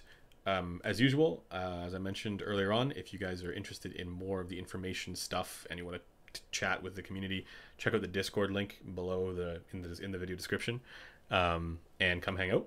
And also the Headphone Community Forum. I will try and add the links to this video for the measurements of the HE1000 afterwards. I still need to do a post for that, and I want to make sure my EQ settings are good. But yeah, that does it for the live stream.